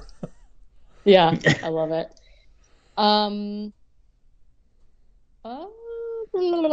right. The dog steals the foot. He ends up getting it back. It's like a whole weird thing. Anyways, he gets back home. He starts burning the clothes that he was wearing during the murders when Kyle shows up. This scene kind of doesn't have anything to do with the plot that much, except it's my favorite use of them editing the subtitles, so I put it in there. They're basically arguing. Michael stayed home from school, and he said, "Oh yeah, I got mono," which like was so funny to me because do you remember when that was like legit such a thing? Oh yeah. Like I don't know, do kids still get mono? I don't know if it was like a big thing more than like it was people talking about how you could get mono for making out like in my school. Yeah.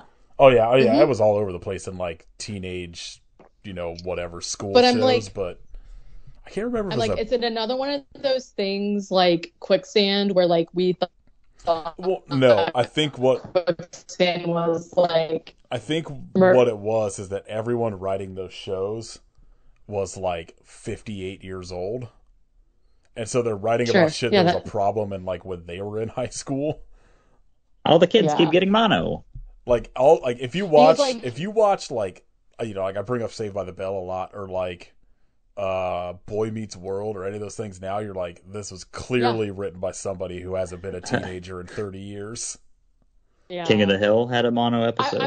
That's what I was trying to say. Yeah, King of the Hill even. So like it was like so prevalent in media that hearing him say, "Oh no, I had to stay home because I had mono," just like really brought that back for me, because I don't think I've heard anyone say mono in the last like 2 decades. At least King of the Hill's mono episode was a flashback, so it wasn't modern time like Bobby. It was fucking when Hank was in high school. Yeah. So yeah, he's like, "Sorry, I got mono. Like I couldn't come to school, whatever." Also, okay. And then Kyle's Michael also doesn't leave the house. How did he get mono? Why is Kyle just like, yeah, that checks out? You're constantly making out all the time, right? And Kyle doesn't seem very bright. Yeah, fair. To be fair. No. I mean, no. He's like, "Damn, dude, mono. That's too bad." Yikes. Since you're sick, like, can I borrow the game, Brainscan? And of course, Michael now does not want to let him borrow the game because he's trying to like save him or whatever. And fuck that. I feel like this Brainscan game is a curse. Like it follows. I'd be like, no, you take it. Well, but he doesn't want to do that. They're buddies forever. Yeah, well, now they can be Brainscan buddies forever. Buddies forever means you share everything, including being a murderer in real life playing a video game. Buddies forever means that you're both going to prison. Yeah. No, I don't want to. You have to be tried as one. Yeah. Oh, jeez. You have to merge with your friend, like the Trickster and Michael. Right. Well. Okay. So Michael calls him Kyle asshole, and they subtitle it Kyle idiot, and I just found that so funny because like asshole isn't really even. That's not like good fucking switch out either way, but yeah, idiot is funnier if you ask me. Like actually saying Kyle asshole get out of here also doesn't make a lot of sense, but Kyle idiot, I don't know.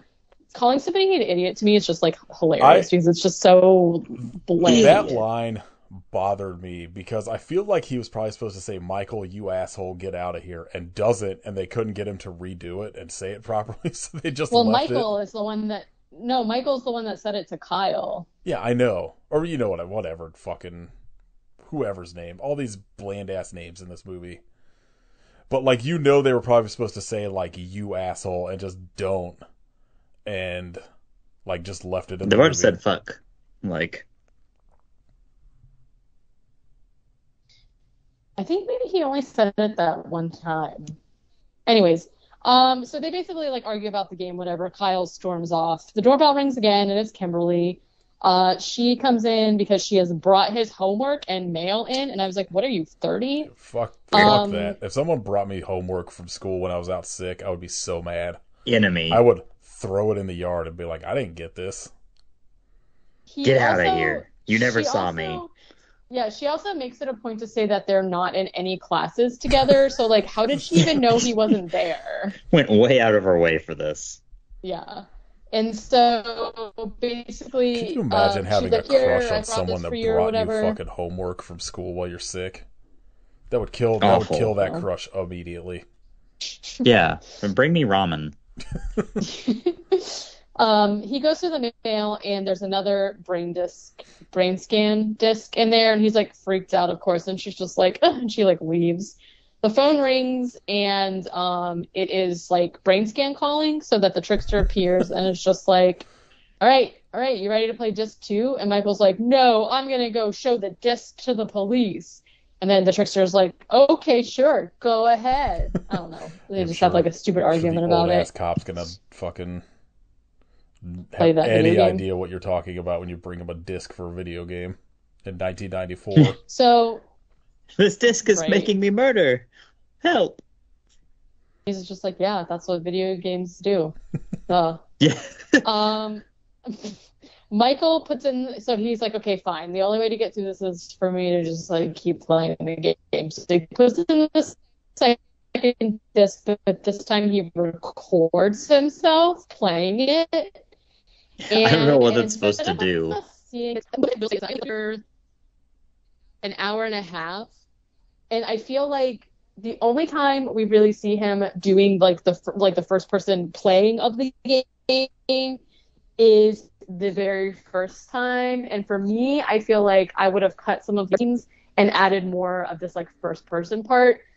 The reason that they don't do it now is because like obviously he's trying to figure out like what's actually going on, but I don't know. I just felt like I wanted to see more of him playing the actual game or whatever, because essentially what happens is it cuts to him waking up, like having already completed the level, but this time he doesn't remember what happened, and he's like, oh my god, what?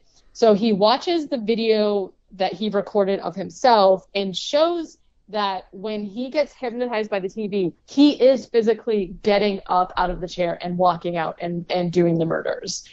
So I think my question is more like, does he look like like he's sleepwalking when he's doing this? Or does he look normal, like if you just walked past him on the street?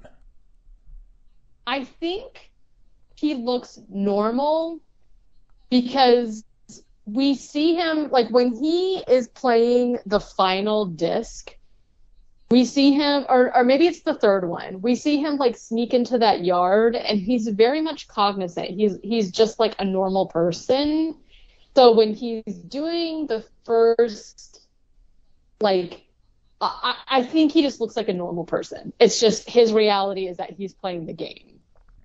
Oh, but again, I don't know. So I guess I have some questions about why the second time. I think this would have been more interesting. Plays the game and doesn't have any memory. If they switched it, where the first time it happens, he wakes up, you don't see the game, and you have like you're kind of like, oh, what happened, and then you show it the second time instead of like vice versa. But also, like either way, it's fine. Yeah, I don't know. I don't know. I guess I just like don't really understand. Like, I don't know. Yeah. Obviously they're withholding what happens in the second disc for like a grand reveal, which essentially is he watches a video, he sees himself actually leave, and he's basically just like what? Oh my god! Like I'm playing a game. Like why am I actually leaving? He opens the freezer, and what he sees inside is Kyle, his buddy forever's necklace with blood all over it. And he's like, oh. Why would he put that in the refrigerator? Kyle! He likes the feel of cold metal.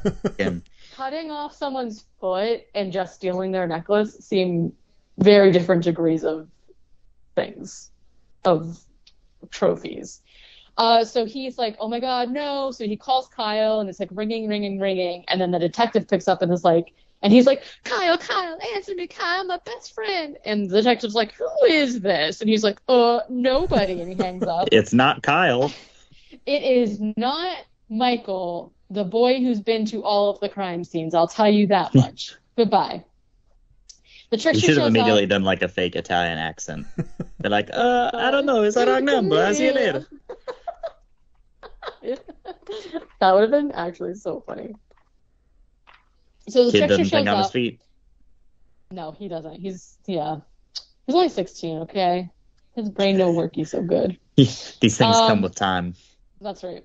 The trickster shows back up, and Michael is like, you piece of shit.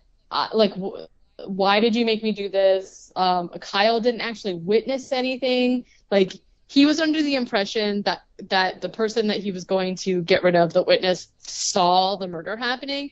And the trickster's like, no, I guess, like, he wasn't really a witness, but he knows stuff about you. And I was like, but what does that even mean? Obviously, his name is the Trickster. He's tricking Michael into doing these things. So it doesn't, like, obviously that's, like, the whole thing. But I'm just like, Michael, come on, bro. Why are you trusting the Trickster? Yeah, literally. He's like, I don't know. He just knew stuff about you. Like, there's just no reason. And, like, the thing that gets me about this movie, too, is that, like, I know Michael is the killer, but if I'm the detective, I feel like the detective immediately, like, suspecting a 16-year-old insofar as that he's going to later illegally break into his house to steal evidence. I'm like, come on, guy. Maybe chill out a little bit. He's a child. I don't know. Not that childs don't do murder, obviously, but I just think it's funny that, like, they're trying to convince me that this detective is, like, smart and good at his job, which they just cannot. I will never believe it. Do you know what I'm saying? Okay. Oh, okay. So Trickster shows back up and she's like, I don't know, your friend knew stuff about you, so yeah, he had to die. You know, maybe he could have figured out that you were the one doing the murders, which he definitely would not have. But he's like, okay, so smart. No, he would not have put it together. Especially when he showed up and he's like, dude, I heard there was a murder in our neighborhood. Super cool. And Michael's like, a man died. I don't think that's cool. And he's like, oh, I mean, no, yeah, not cool, but, like, interesting, right? Like, he has no idea. He's not wrong. It is pretty interesting. It is interesting. Also, again, okay, so this is like, you're saying Michael is not very quick on his feet. I feel like this is such a trope with main characters in situations like this where they almost, like, don't react at all. Because, like, whenever the detective is talking to him, he just, like, kind of stands there and, like, stares as if he just woke up, which obviously makes a lot of sense. But I'm like, in my mind, if I had committed the murder and I knew I did and I was stupid enough to go to the crime scene and then the detective was like, what are you doing here? I would be like, I'm scared because there's a murderer and I'm trying to figure out if I am going to be murdered. Like, there you go. Stand back, man. I'm helping. Yeah, so, just pretend like you're being a child who's, like, way into being a detective. Like, step back. I've got this, okay? Yeah. I'm going to help you crack the case. Hold my glass of milk, all right? I'm on the case now. Yeah, you should. Hold my warm milk. If he walked up and just chugged a glass of warm milk, that cop would be like, all right, you're legit. You're in. Let him in. Yeah, suit up. I think that would make me go, oh, yeah, this guy's definitely the murderer. What if he was wearing a trench coat at the same time? That's what I'm saying. He's just dressed like Columbo. Yeah. Well, nice medicine you got here. He would enjoy a glass of milk. He'd be like, one more thing. Okay. Yeah. So Trickster is like, listen, buddy, I know that you're actually sad about your friend dying, but you don't actually feel guilty about anything you've done, right? And Michael's kind of just like, well, I'm a 16-year-old boy, so no, I don't. And he's like, all right, well, see, all you got to do is keep playing, finish the game, play the third disc. You left a clue behind. So now in the third disc, you have to go and cover up your clue. And he's like, okay, like, fine, but I don't really want to kill anybody. And he's like, oh, no, don't worry. Like, you're just going to have to go, like, cover up this evidence that you left. Which... he's like, okay, fine, I'll do it. Then the detective shows up at the house to question him, and He basically is just like, oh yeah, so like I heard your best friend died. Weird. We went to your school and everybody just basically told me that you were a freak. Weird, right? So rude. He was like, they said you're weird and strange and seriously. And then he's just like, okay, well, thanks for, my friend just died. Thanks and just for told telling me everyone me at school everyone hates me. But go up. Yeah. My mom died. Said you were very off-putting. My mom died. My dad's not here. Also, my best friend's dead. This girl hates me. Also, everyone at my school thinks I'm a weirdo. Thank you. Yeah. And I've got to do homework. And this dumb bitch brought me homework. Also, is like, where's your father? Okay, fix your Where's internet. your father? Like, you can't question a minor without parent guardian. Like, I said, Katie, fix your internet. What's wrong with it? You keep like buffering What's wrong in with and out. it? Oh, it is probably just me. Just me. So, yeah, the detective is also just like talking to him without his guardian present. Doesn't seem to care that the dad's not there or anything. He's just like really suspicious about this child. So he goes outside and he like tells the cop that's with him, oh, suspicious because there's ashes in the fireplace and it's summertime. And I'm like, okay. Which, I don't know. Okay, so this is when the trickster tells Michael that, shows Michael that Kimberly wrote an article in the newspaper about how when he found out his friend was died, he was crying. Yeah. So Michael is like, fuck her. What a piece of shit. Yeah, seriously. Crying over your dead friend. Yeah, what a dumb weirdo. Fucking idiot. And so the trickster is just like, yeah, forget about her here. The trickster like cuts Michael's hand somehow, and then there's like all this blood pooling onto the ground, and then the the blood pool like turns into the third disc. And I'm like, that's what I'm talking about. That's how I assume the discs show up every single time, not like through the postal service twice. Is that not how you got movies from Netflix early on? It's the blood, not through the mail. So that's why I'm confused about it. That's like, what I mean. I needed it. All the Netflix discs I got just like appeared in a pool of blood. Right, and that's why I was saying in the beginning they have all these like mythical powers to like give you the game, but then they're going to use the postal service 2 times. I don't think so. It would have been sick if Netflix like mailed you a knife. It's like, all right, your hand. stab yourself. Yeah. We need 2 tablespoons of blood that will turn into your. That's kind of what it felt like, though. To be honest. Yeah. Netflix, send me a knife. Knifeflix. There you go. A trademark. We're starting Knife Flicks. Yeah. Knife Flicks. $10 a month. We'll send you a random knife. Yep. Already got fingerprints on it, so you don't have to worry about it. Yeah. Yeah. You won't know when. You won't know why. It'll just show up. If you live in the area, I might throw it at you. There you go. Watch out. Yeah, we're gonna deliver it by throwing it from a car at you. Yeah. Don't be alarmed. It's just knife flicks. Yeah, it's just knife flicks. They'll be big fucking. I'm gonna get one of those like giant decals for the side of the car, so you'll know. Yeah. That's our tagline is "Don't be alarmed." It's knife flicks. I'm just gonna take the Netflix logo and not change the word Netflix, but just make all of the letters made out of knives. Oh.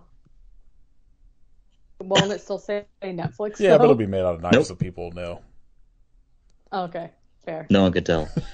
Is that Netflix? Oh no, those are knives. Knife flicks. Knife flicks. I heard about desperately want to take this idea on Shark Tank now, just to see their reactions.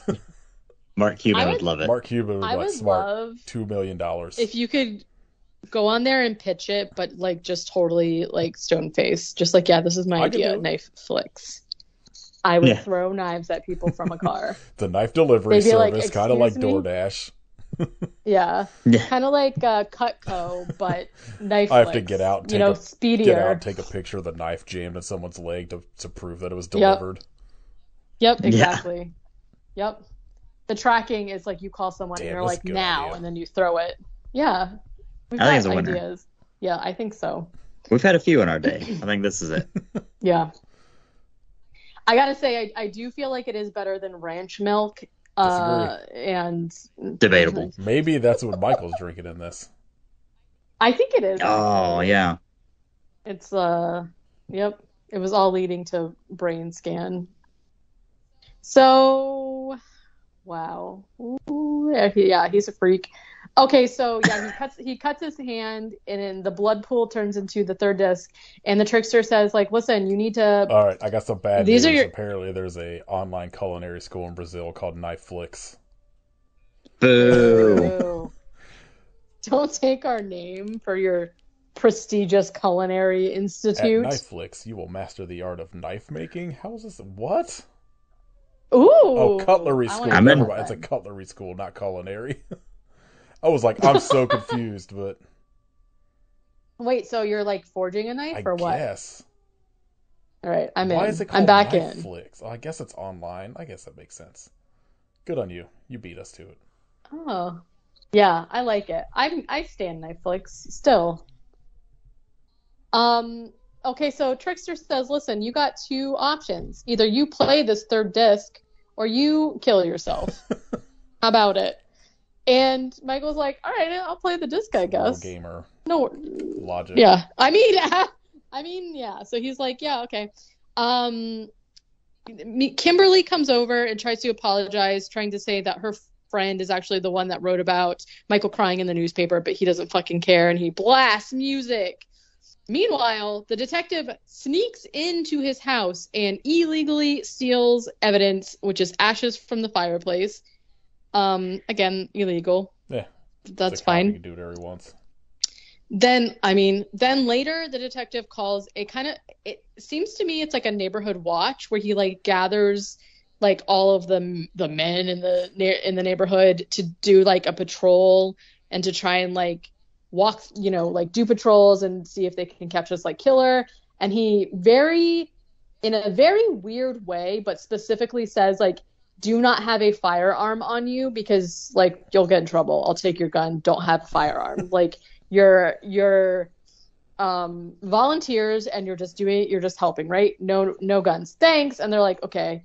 The principal sulks off, very sneakily looking. Okay, so Michael puts in disc 3, and essentially what he's got to do is... Yeah, he's basically just like, listen, I will go and cover up... Basically, the trickster's like, you left footprints at a crime scene, and I'm not going to tell you where, but you got to go cover them up. And he's like, okay, well, I will go in the game. All I'm doing is going to cover up my tracks. I'm not going to kill anybody. And Trickster's like, cool, no problem. So I trust Trickster. Literally. There is like one part where he goes, you're tricking me. And I'm like, he's the trickster. What do you expect? Also, look at his face. Does he look like he's ever said anything like honestly in his whole life? He literally looks like a trickster. So this is the scene where like, okay, this is the third time he's playing the game, and we know that Michael is in the game playing it, but we see this just like third person. So we're watching it just like the rest of the movie, which is the part of it that it's not like, I feel like they should have, I just don't like that they keep changing the way that they're portraying him being in the game to us. Do you know what I mean? Like first person, then we don't see it. Now it's third person. Like, I don't know, whatever. So he basically like sneaks up to Kyle's house, and this is also why I'm saying the cops, like the detective's going to sneak into a house to steal ashes, but they don't see the muddy footprints in the yard outside the crime scene. Like, I have a lot of questions about, like, can you just create a posse to go walk around a town and look for a killer at night? I feel like the answer is you can, but I don't know. I don't feel like you should. This is like the third or fourth person that's died, so I don't feel like you should. I know it's a thing that they'll do for, like, missing children people or whatever, but like it's very strange to be like, hey, there's a murder in town, everybody go fucking separate and everyone go out on go run around in the woods at night. No, I feel like the answer is no. But he's he's a really great detective, so he's definitely doing it. So Michael goes to cover up his footprints from the crime scene, and while he's doing that, there is a cop inside Kyle's room still like dusting the keyboard for fingerprints or something, and the trickster calls him and says, "Hey, there's an intruder outside." And the guy's like, "What? Who is this?" And he looks outside and he sees Michael. And again, this is where the whole Michael being in an accident thing comes up, because he's being pursued by not only this cop now, but like all of the men who are like scouring the woods for this killer. And so he's running very slowly, and this seems like very drawn out. And essentially what ends up happening is that the principal sneaks up behind him and grabs him and is like, "I gotcha," and they're like wrestling and shit. But then they're like around some kind of construction site, and a bunch of wood falls and crushes the principal. Bunch of bricks. It rocks. Oh, even better, bricks. Anyways, he gets fucking crushed, and Michael's like, "Oops." So he hides, and he ends up getting cornered by. I actually wasn't sure who this man was. He's just like a guy in the dude. Yeah, in the neighborhood watch. But he has a gun, which the detective explicitly said not to have. So one of the other guys shows up and is like, "You can't tell someone not to have a gun." Right. And so somebody else shows up and goes, "He's got a gun," and just like fucking shoots and kills him. It's so funny because that's exactly what would happen too. I know. You put a fucking group together, like, any of them have a gun. Which is funny is the problem that he had a gun, but like not the fact that the guy that shot him had a gun. Because, correct me if I'm wrong, I don't think the guy that shot him was a cop. I'm not sure. I don't think so. Because, like, the cops should have the guns, right? But either way, he's like, he's got a gun. He shoots him, kills him. He just was, like, some random guy, whatever. And so Michael is saved. Michael comes, like, stumbling out of the woods, and he runs into a cop. The cop's like, "What are you doing here?" And he's like, and the cop's like, "We just caught the murderer. Get out of here, kid. We just murdered the murderer." I was like, what? Why? Like, where's the logic that this guy is the murderer just because he had a gun? Well, like, he got shot, so he had to be the murderer. Sure. The cop killed him, so it had to have been a bad guy. Yep. Yeah. Or an acorn. The trickster. Sure. It's hard to tell. Have you guys seen that video? Oh my god, it was so insane. Wild. I don't think so. There's a cop that's like his body cam that gets out, and an acorn falls and makes a sound, and he just starts going, "Shots fired! Shots fired! Shots fired!" Starts firing into a fucking neighborhood. Because he thinks it's the guy handcuffed in the back of his car, so he just he unloads a whole clip into the back of the car, and then the sergeant, I guess, or sheriff that was with him, she hears him shouting, "Shots fired, I've been hit," and she runs over and starts unloading into the fucking car too. Somehow both of them missed like 30 shots at this person in the back of the fucking car. Yeah, it's just an acorn fell at the top of his car. Scaredest group of people on earth. For the people who quote unquote like have the power or whatever, that is so scary. Right? Like, how do you not know the difference between a fucking gunshot and an acorn? I saw a meme that was the thing from Key and Peele of like Jordan Peele sweating profusely, and it was like it was like, "Officer, you have any weapons on you?" And it was like me with 3 acorns in my pocket. Yeah. That's terrible. Oh, good times. Woof. The video is very funny, knowing that no one that no one got hurt. Right. It's just one of those like absurd things where you're just like, look at this fucking idiot. Seriously. Oh my God. I've been hit is the most like. Yeah, because he shouts shots fired, and then he hits the ground, and he goes, "I've been hit." Like, what? By what? The ground. He fell onto an acorn, and right. Yeah, he got a little pinchy. He didn't like it. Jumping on the ground knocked the wind out of him, and it felt the same as a gunshot. He assumes. Like a terrible time. Incredible. So they got the killer. Go on, get out of here, kid, or whatever. Which seems weird to me that they wouldn't question this kid out in the woods, but whatever. Yeah. The Trickster is very pleased, to say the least. And Michael is just like, listen, like, you said no one was going to be killed. Like, I'm fucking done with this. Like, I'm not playing a game. All I'm doing is committing crimes. And the Trickster is like, it's only crime if you get caught. Fair. Yeah. And he's like, listen. Oh, and then, like, when he's on his way home, he's, like, walking by Kimberly's house, and Kimberly's like, Michael, what happened? And Michael's like, nothing. And so the Trickster's like, oh, very, very fun. That was super cool. I loved it. The only thing is, there was a witness again. And I think you know who it was. So, it was the Trickster. How's about it? I mean, actually. It was yourself. Kill yourself. And, you know, Michael, you saw yourself do this. Yeah, he did, actually. And so the Trickster is just like, listen, she's a witness, and she is part 4. If you want to end this, you have to go kill her. So that night, he brain scans and breaks into Kimberly's house, which I found very strange because it's supposedly nighttime. She's sleeping. All the light, every single light is on in this house. To be fair, if there's a murder downstairs in your and town, upstairs. would you turn your lights off? I guess not, but also they left their door open with just their screen. So he, like, easily opened it. I just feel like it's leaving all the lights on doesn't really do anything if you're, like, not shutting your doors. That's how we roll in New Jersey. I mean, you know.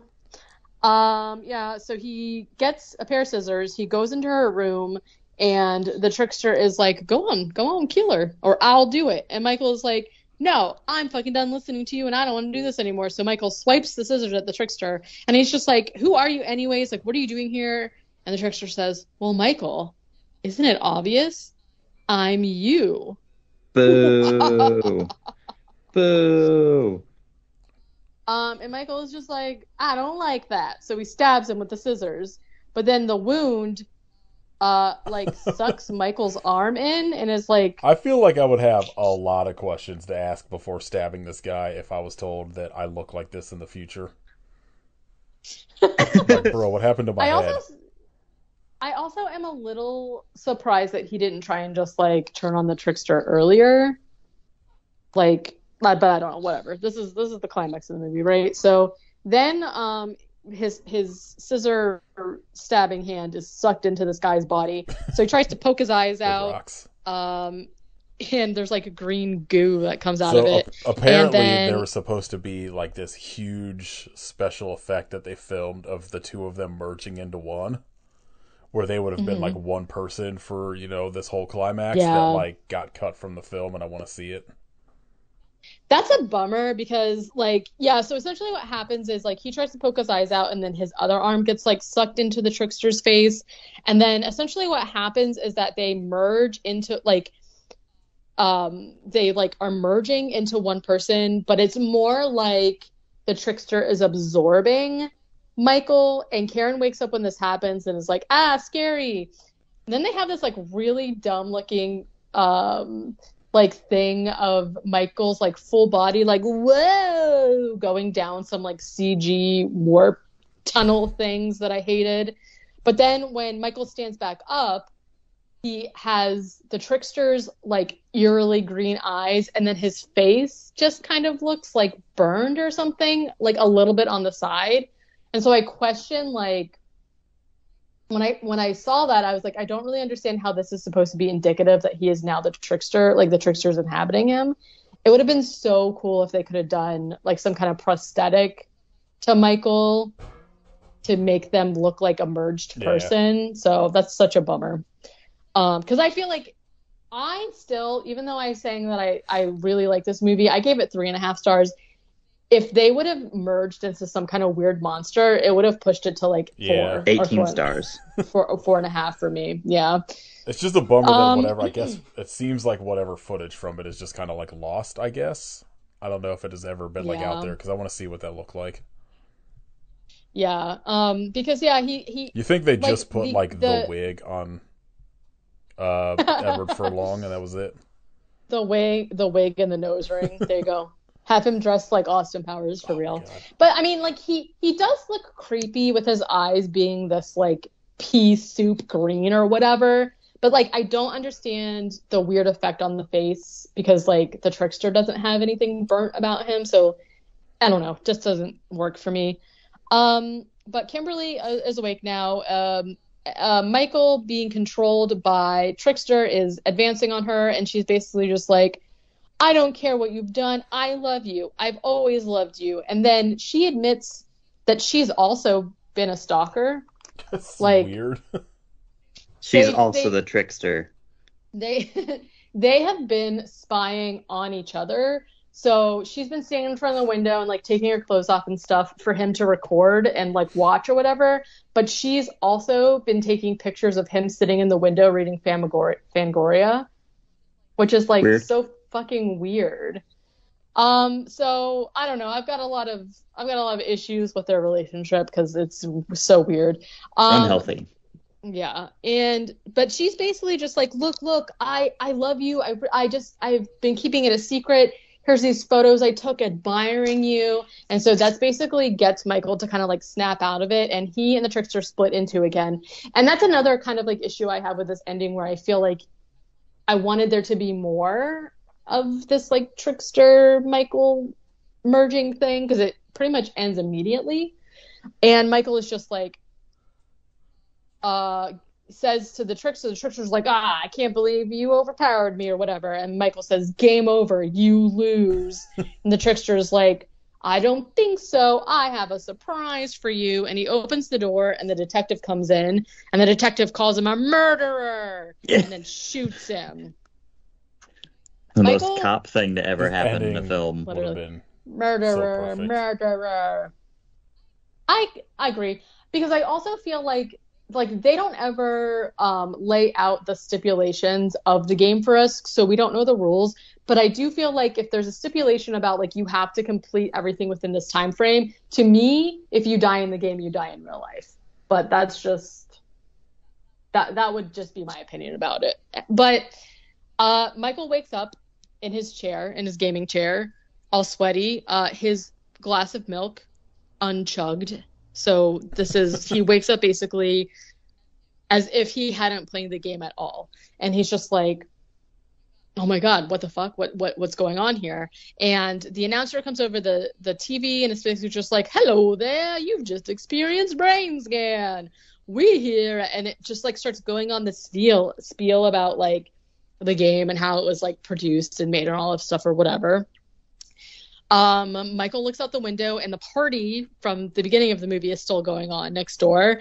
And he's like, oh man, awesome. He's like, I didn't kill anybody. There's no Trickster. Everything's great. Then he freaks out and literally trashes all of his electronics, including his lamp. He doesn't even want electricity around him, okay? That's how fed up he is. So after he does that, he hears Kyle calling his name. He's like, Kyle, my best friend. And Kyle runs down there. And he's like, oh, Kyle, good to see you. My buddy, I love you. And Kyle's like, what in the fuck? Yeah, why are you being so weird? Yeah, Kyle calls him a dick lick, which I find hilarious. Like, I think that's such a funny name to call somebody. The subtitle said dirtbag. And I was like, okay, better than previous things, but like, I don't know. He's like, thank God. Oh yeah, this is where Kyle is like saying like, oh man, thank God you didn't play Brainscan. I just heard on the news that it like fucking killed the kid essentially. It was like hypnotizing His eyes people. exploded. His eyes exploded.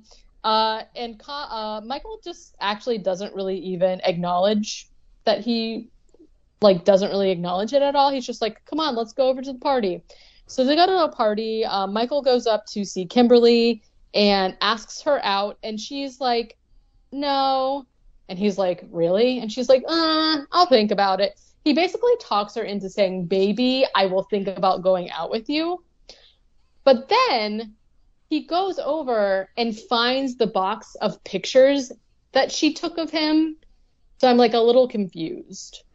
Yeah, about, it's weird. Like, why would she say no if she actually clearly is obsessed with him? I don't understand that. I don't know, whatever. I mean, it is your right to say no. I just am confused about why they I guess I'm more over confused about why the pictures turned out to be correct. Do you know what I mean? Yeah. Like, I don't know. So, yeah. So, right. Like, yeah, he finds out that she's actually still a stalker in real life. But is like, okay, whatever. She said baby. So at school the next day, Michael is like, hey, goes to the principal and is just like, hey, guy, I want to show this game to the horror club, which was disbanded, so I'm not sure why they're still having this conversation. But he's like, here you go. And the principal is like, okay, brain scan. Sounds great, kid. I really have a hard time believing that the principal is going to actually play this game or whatever. But essentially, he's like, here's brain scan.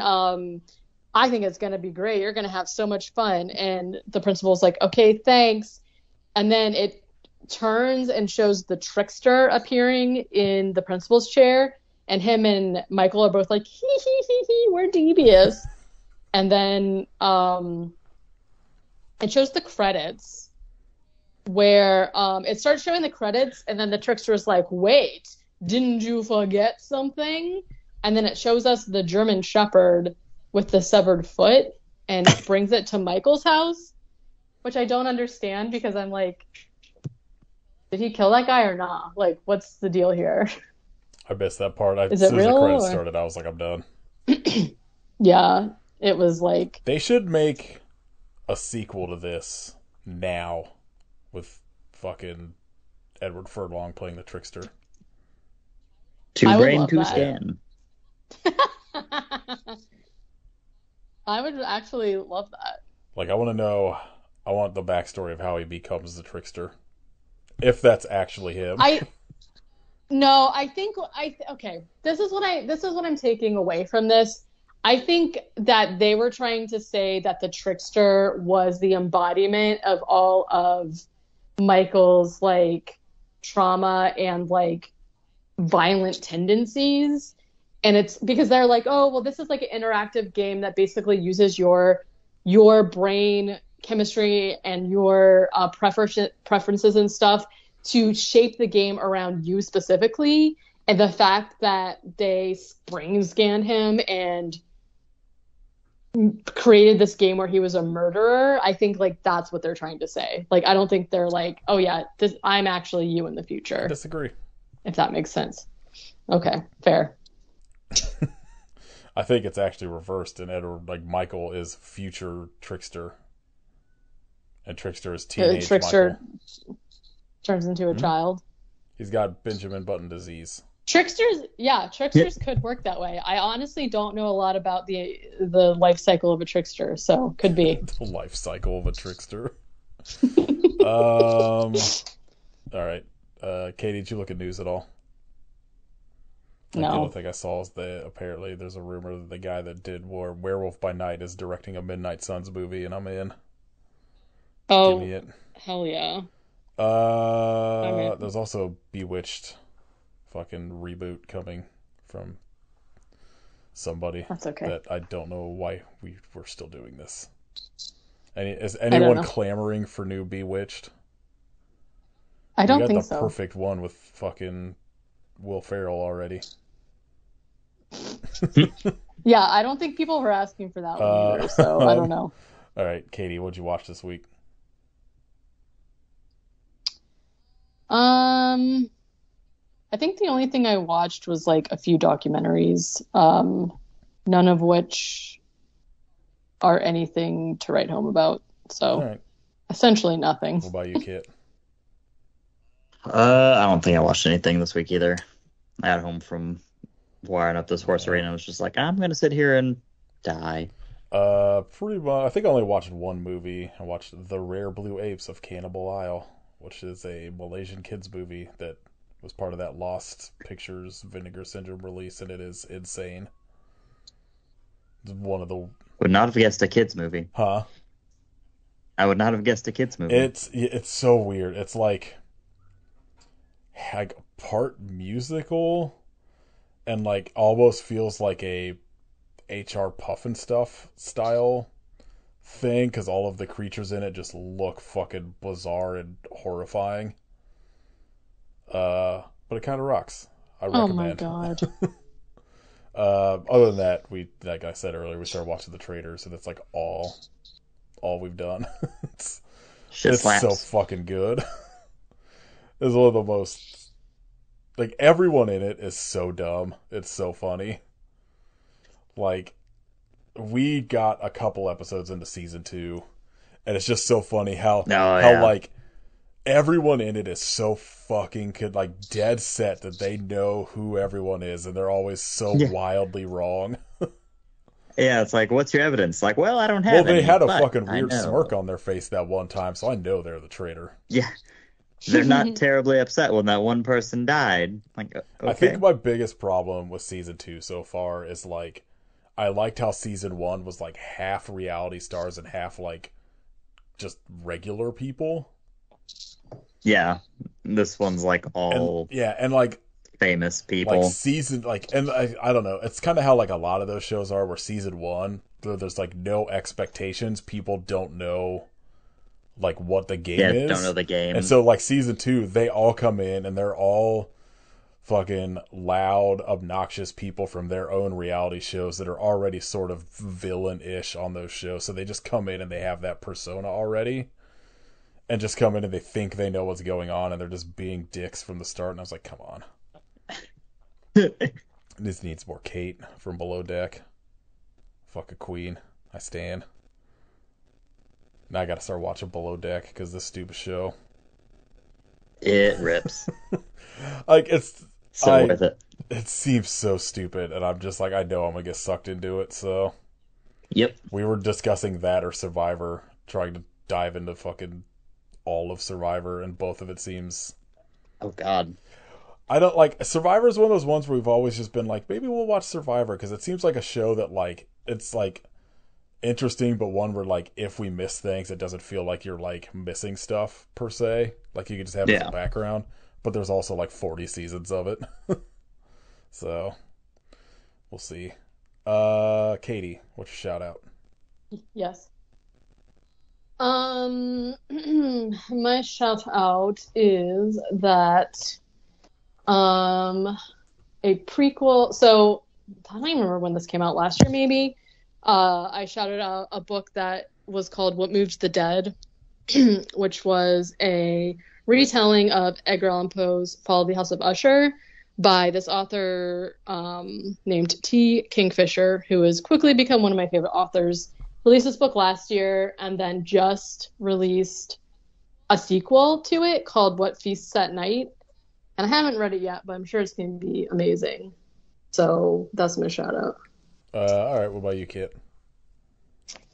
So I actually bought What Feasts at Night last week, not knowing it was a sequel to another book. So my shout out is buying the first book in a series first and not the second one like an idiot. Well, I was just sitting here and I can't read it yet. Yeah, I don't, like, obviously, like I said, I pre-ordered a hardback copy because I got it, like, super cheap. Oh, it's so nice. Literally gorgeous. Like, so many of her covers are so nice. And so I haven't actually read it yet, so I don't know if it's, like, a direct sequel in that because, like, the first one is based off of that story, right? So it, like, introduces you to the character, but I don't think that this one is, I don't know. I think it says the protagonist returns, so I don't know how tied in it is, but it does mention it's, like, the second in whatever series. So I feel like probably you would be okay, but I also recommend the first one because I want to read the first one anyway. Yeah. Number one, they're both, like, pretty short reads. Like, you could read them in a setting, and the first one, I love the cover even more, so I feel like it's worth it, you know? But yeah, so I'm excited. Yeah, I'm just gonna need all of these on my shelves because the covers are fucking so cool. Nice. Yeah. I have, like, a bunch of there's, like, Alien novelizations that I've used that I've bought, but I'm missing, like, random ones of, like, volumes of them where I'm like, oh, I'm not gonna read these till I get all of them, and then now there's, like, no used bookstores around here, so fuck. So I have, like, 1, a 3, and, like, 6 or some shit, like some whatever numbers, and I'm just like, well, I'll read these hopefully one day. My shout out, po' boy sandwiches. Yum. I had Yeah. a fucking incredible vegan one yesterday, and I want it again. It was very good. That sounds fucking There's delightful. a place near us that does this like mushroom po' boy sandwich or whatever. It's so fucking good. Yummy. Oh god, I'm so hungry now. Yeah, me too. Same. I lost my appetite a little bit with like the milk talk, and now I'm hungry again. Kit, what did you pick a movie for next week? I didn't realize it was my turn, so no, I did not. Let me see if this is streaming real quick. I'll say that would be my main issue, is I'd throw one out and it wouldn't be streaming on fucking anything. All right, yeah. We'll do The Editor next week. Oh, hell yeah. It's on... We are 2 for 2 on movies that I own. Yeah, that's it. I own this one, but it's on Tubi and Plex and Screambox and stuff, so... Get out of here, Plex. Yeah, seriously. But it's at least on Tubi, so... I like a Tubi. Yeah, movie rocks. I'm very excited to talk about it. Katie's notes are going to be insane. Yeah, we'll see. I'm unsure if I'm gonna like it or not, but yeah, I mean it's Astron 6, I think you'll appreciate so you'll like it.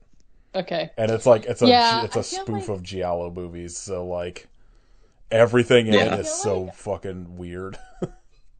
Yeah, I feel like I did start watching it, but I'm pretty sure it was this one. It was something Astron 6 where I like started it and I was like, I am absolutely not in the mood for this, and I turned it off. So I just never went back. Connor Sweeney's dick in it, so. Listen, I love Connor so much. I don't really need to see that. I mean, it's not close up. You see him. It's like he's like farther down the screen, so. It's inside. I mean, oh. Urethra cam. I don't know. It's dick vision it's cam. like when I was it's gonna like when say it's UOV, urethra. I would say the whole movie POU. is shot like the in like Jackass 3, I think, when Bam puts the camera on his dick. Great. So every shot is from the viewpoint of the character's dick. How's someone not done that for a movie yet? I don't know. I just don't know. All right, yeah, The Editor next week. You can support us by joining our Patreon at patreon.com/hypeyourself-for-podcast. Katie and I are recording Twilight this week, I believe. Finally, and I can stop thinking about fucking Renesmee. You are such a Renesmee stan now. I've been seeing you post her picture everywhere. You will never be past it. That's my new... You're a Renesmee stan for life. My new reaction picture to everything is just going to be a fucked up picture of this CGI baby. So, Renesmee, the picture that you've been showing like is actually not CG. No, it was a doll. that one's like, a doll, yeah. Yeah. Horrific. So could you imagine though being like, hey, so we are doing this movie, there's a baby in it, and we need you to make like a fake doll because we're not going to use like an actor baby, just to like replace it. Can you do that? And they're like, oh yeah, absolutely. I've definitely seen a baby before. And then they make this doll and give it to you, and you're like, could you? Apparently, like, the reality. Apparently, there are worth the money. Rumors that doll is haunted. There's no way it's It looks not. like it is. Like, look at it. But like, what? Baffling. Just really baffling that she exists in that form that's what ever. She would look like to me, so. Fair. And I feel like I wish that they would have been brave, and instead of CGing a baby, just put her in there. They should have just used her. They should have just made a doll for all of the ages. Including when she's just like a fucking 12-year-old or whatever at the end. What a bunch of bad movies. Katie, I'm mad at you. No, they're so good. Yeah, we will fucking discuss those sometime this week. Patreon.com/hypeyourself-for-podcast. Some point in the nearish future, we also will have an episode on ticks, whatever Kit's schedule. Oh no! Ticks. Yeah, this isn't fucking dumb. Ticks is good. You'll like it. Ticks. It's gross, but it's very fun. Every movie that I had chosen features bugs. said bug exploding out of a human. Hell yeah. Yeah. So. Ticks is probably the worst outcome for me. No, honestly, I think you'll appreciate They're fine. They're tasty. It's like, it's not. Put them in a glass of warm milk. At least milk. from what I remember, it's not as like. I don't feel like it's as like triggering to bug people per se as like arachnophobia was. The ticks are like real goofy. Yeah, they're like looking. And they're fucking like huge. They're like the size of a cat for some reason. like the size of your fist. Because they're just like running huge, around. Like practical effects. It's very fun. Right, it's awesome. All right, okay, I'm back in. Yeah, you can follow us on Instagram at Happy Suffer Podcast and leave us ratings and reviews and all the things. Follow Katie at Hidden Kitchery, Kitcherification of Blood. Follow Katie at Werewolf Face. Join Katie's Patreon at patreon.com/werewolfface. You can follow and listen to my other podcast, 8K Movie Club. All right, let's see if we can make the editor run somehow longer than these last 2 episodes next week. Since this episode and the last one are both over 2:15. So now the editor is going to have to go solid 2.5. Oh my goodness. If anyone can do it, we can. See what fucking dumbass tangent we get on next week. Billy the Big Mouth Bass, weird buffets. See what next week holds. All right. I hope you enjoy a nice glass Buddies of hot forever. milk. But why? Yeah. Buddies forever. Yeah, you and your buddy go drink some hot milk. Forever. A big glass of milk. Oh. Also, go get you a mac and cheese milkshake. I mean, not to stretch this out. Do you think a mac and cheese milkshake is room temperature, or does it have to be cold? No, cold. Yeah. You need to have if it's a milkshake, it has to be cold. It doesn't have to be. Yeah. Gross. Terrible. This podcast is over. Last episode. Goodbye.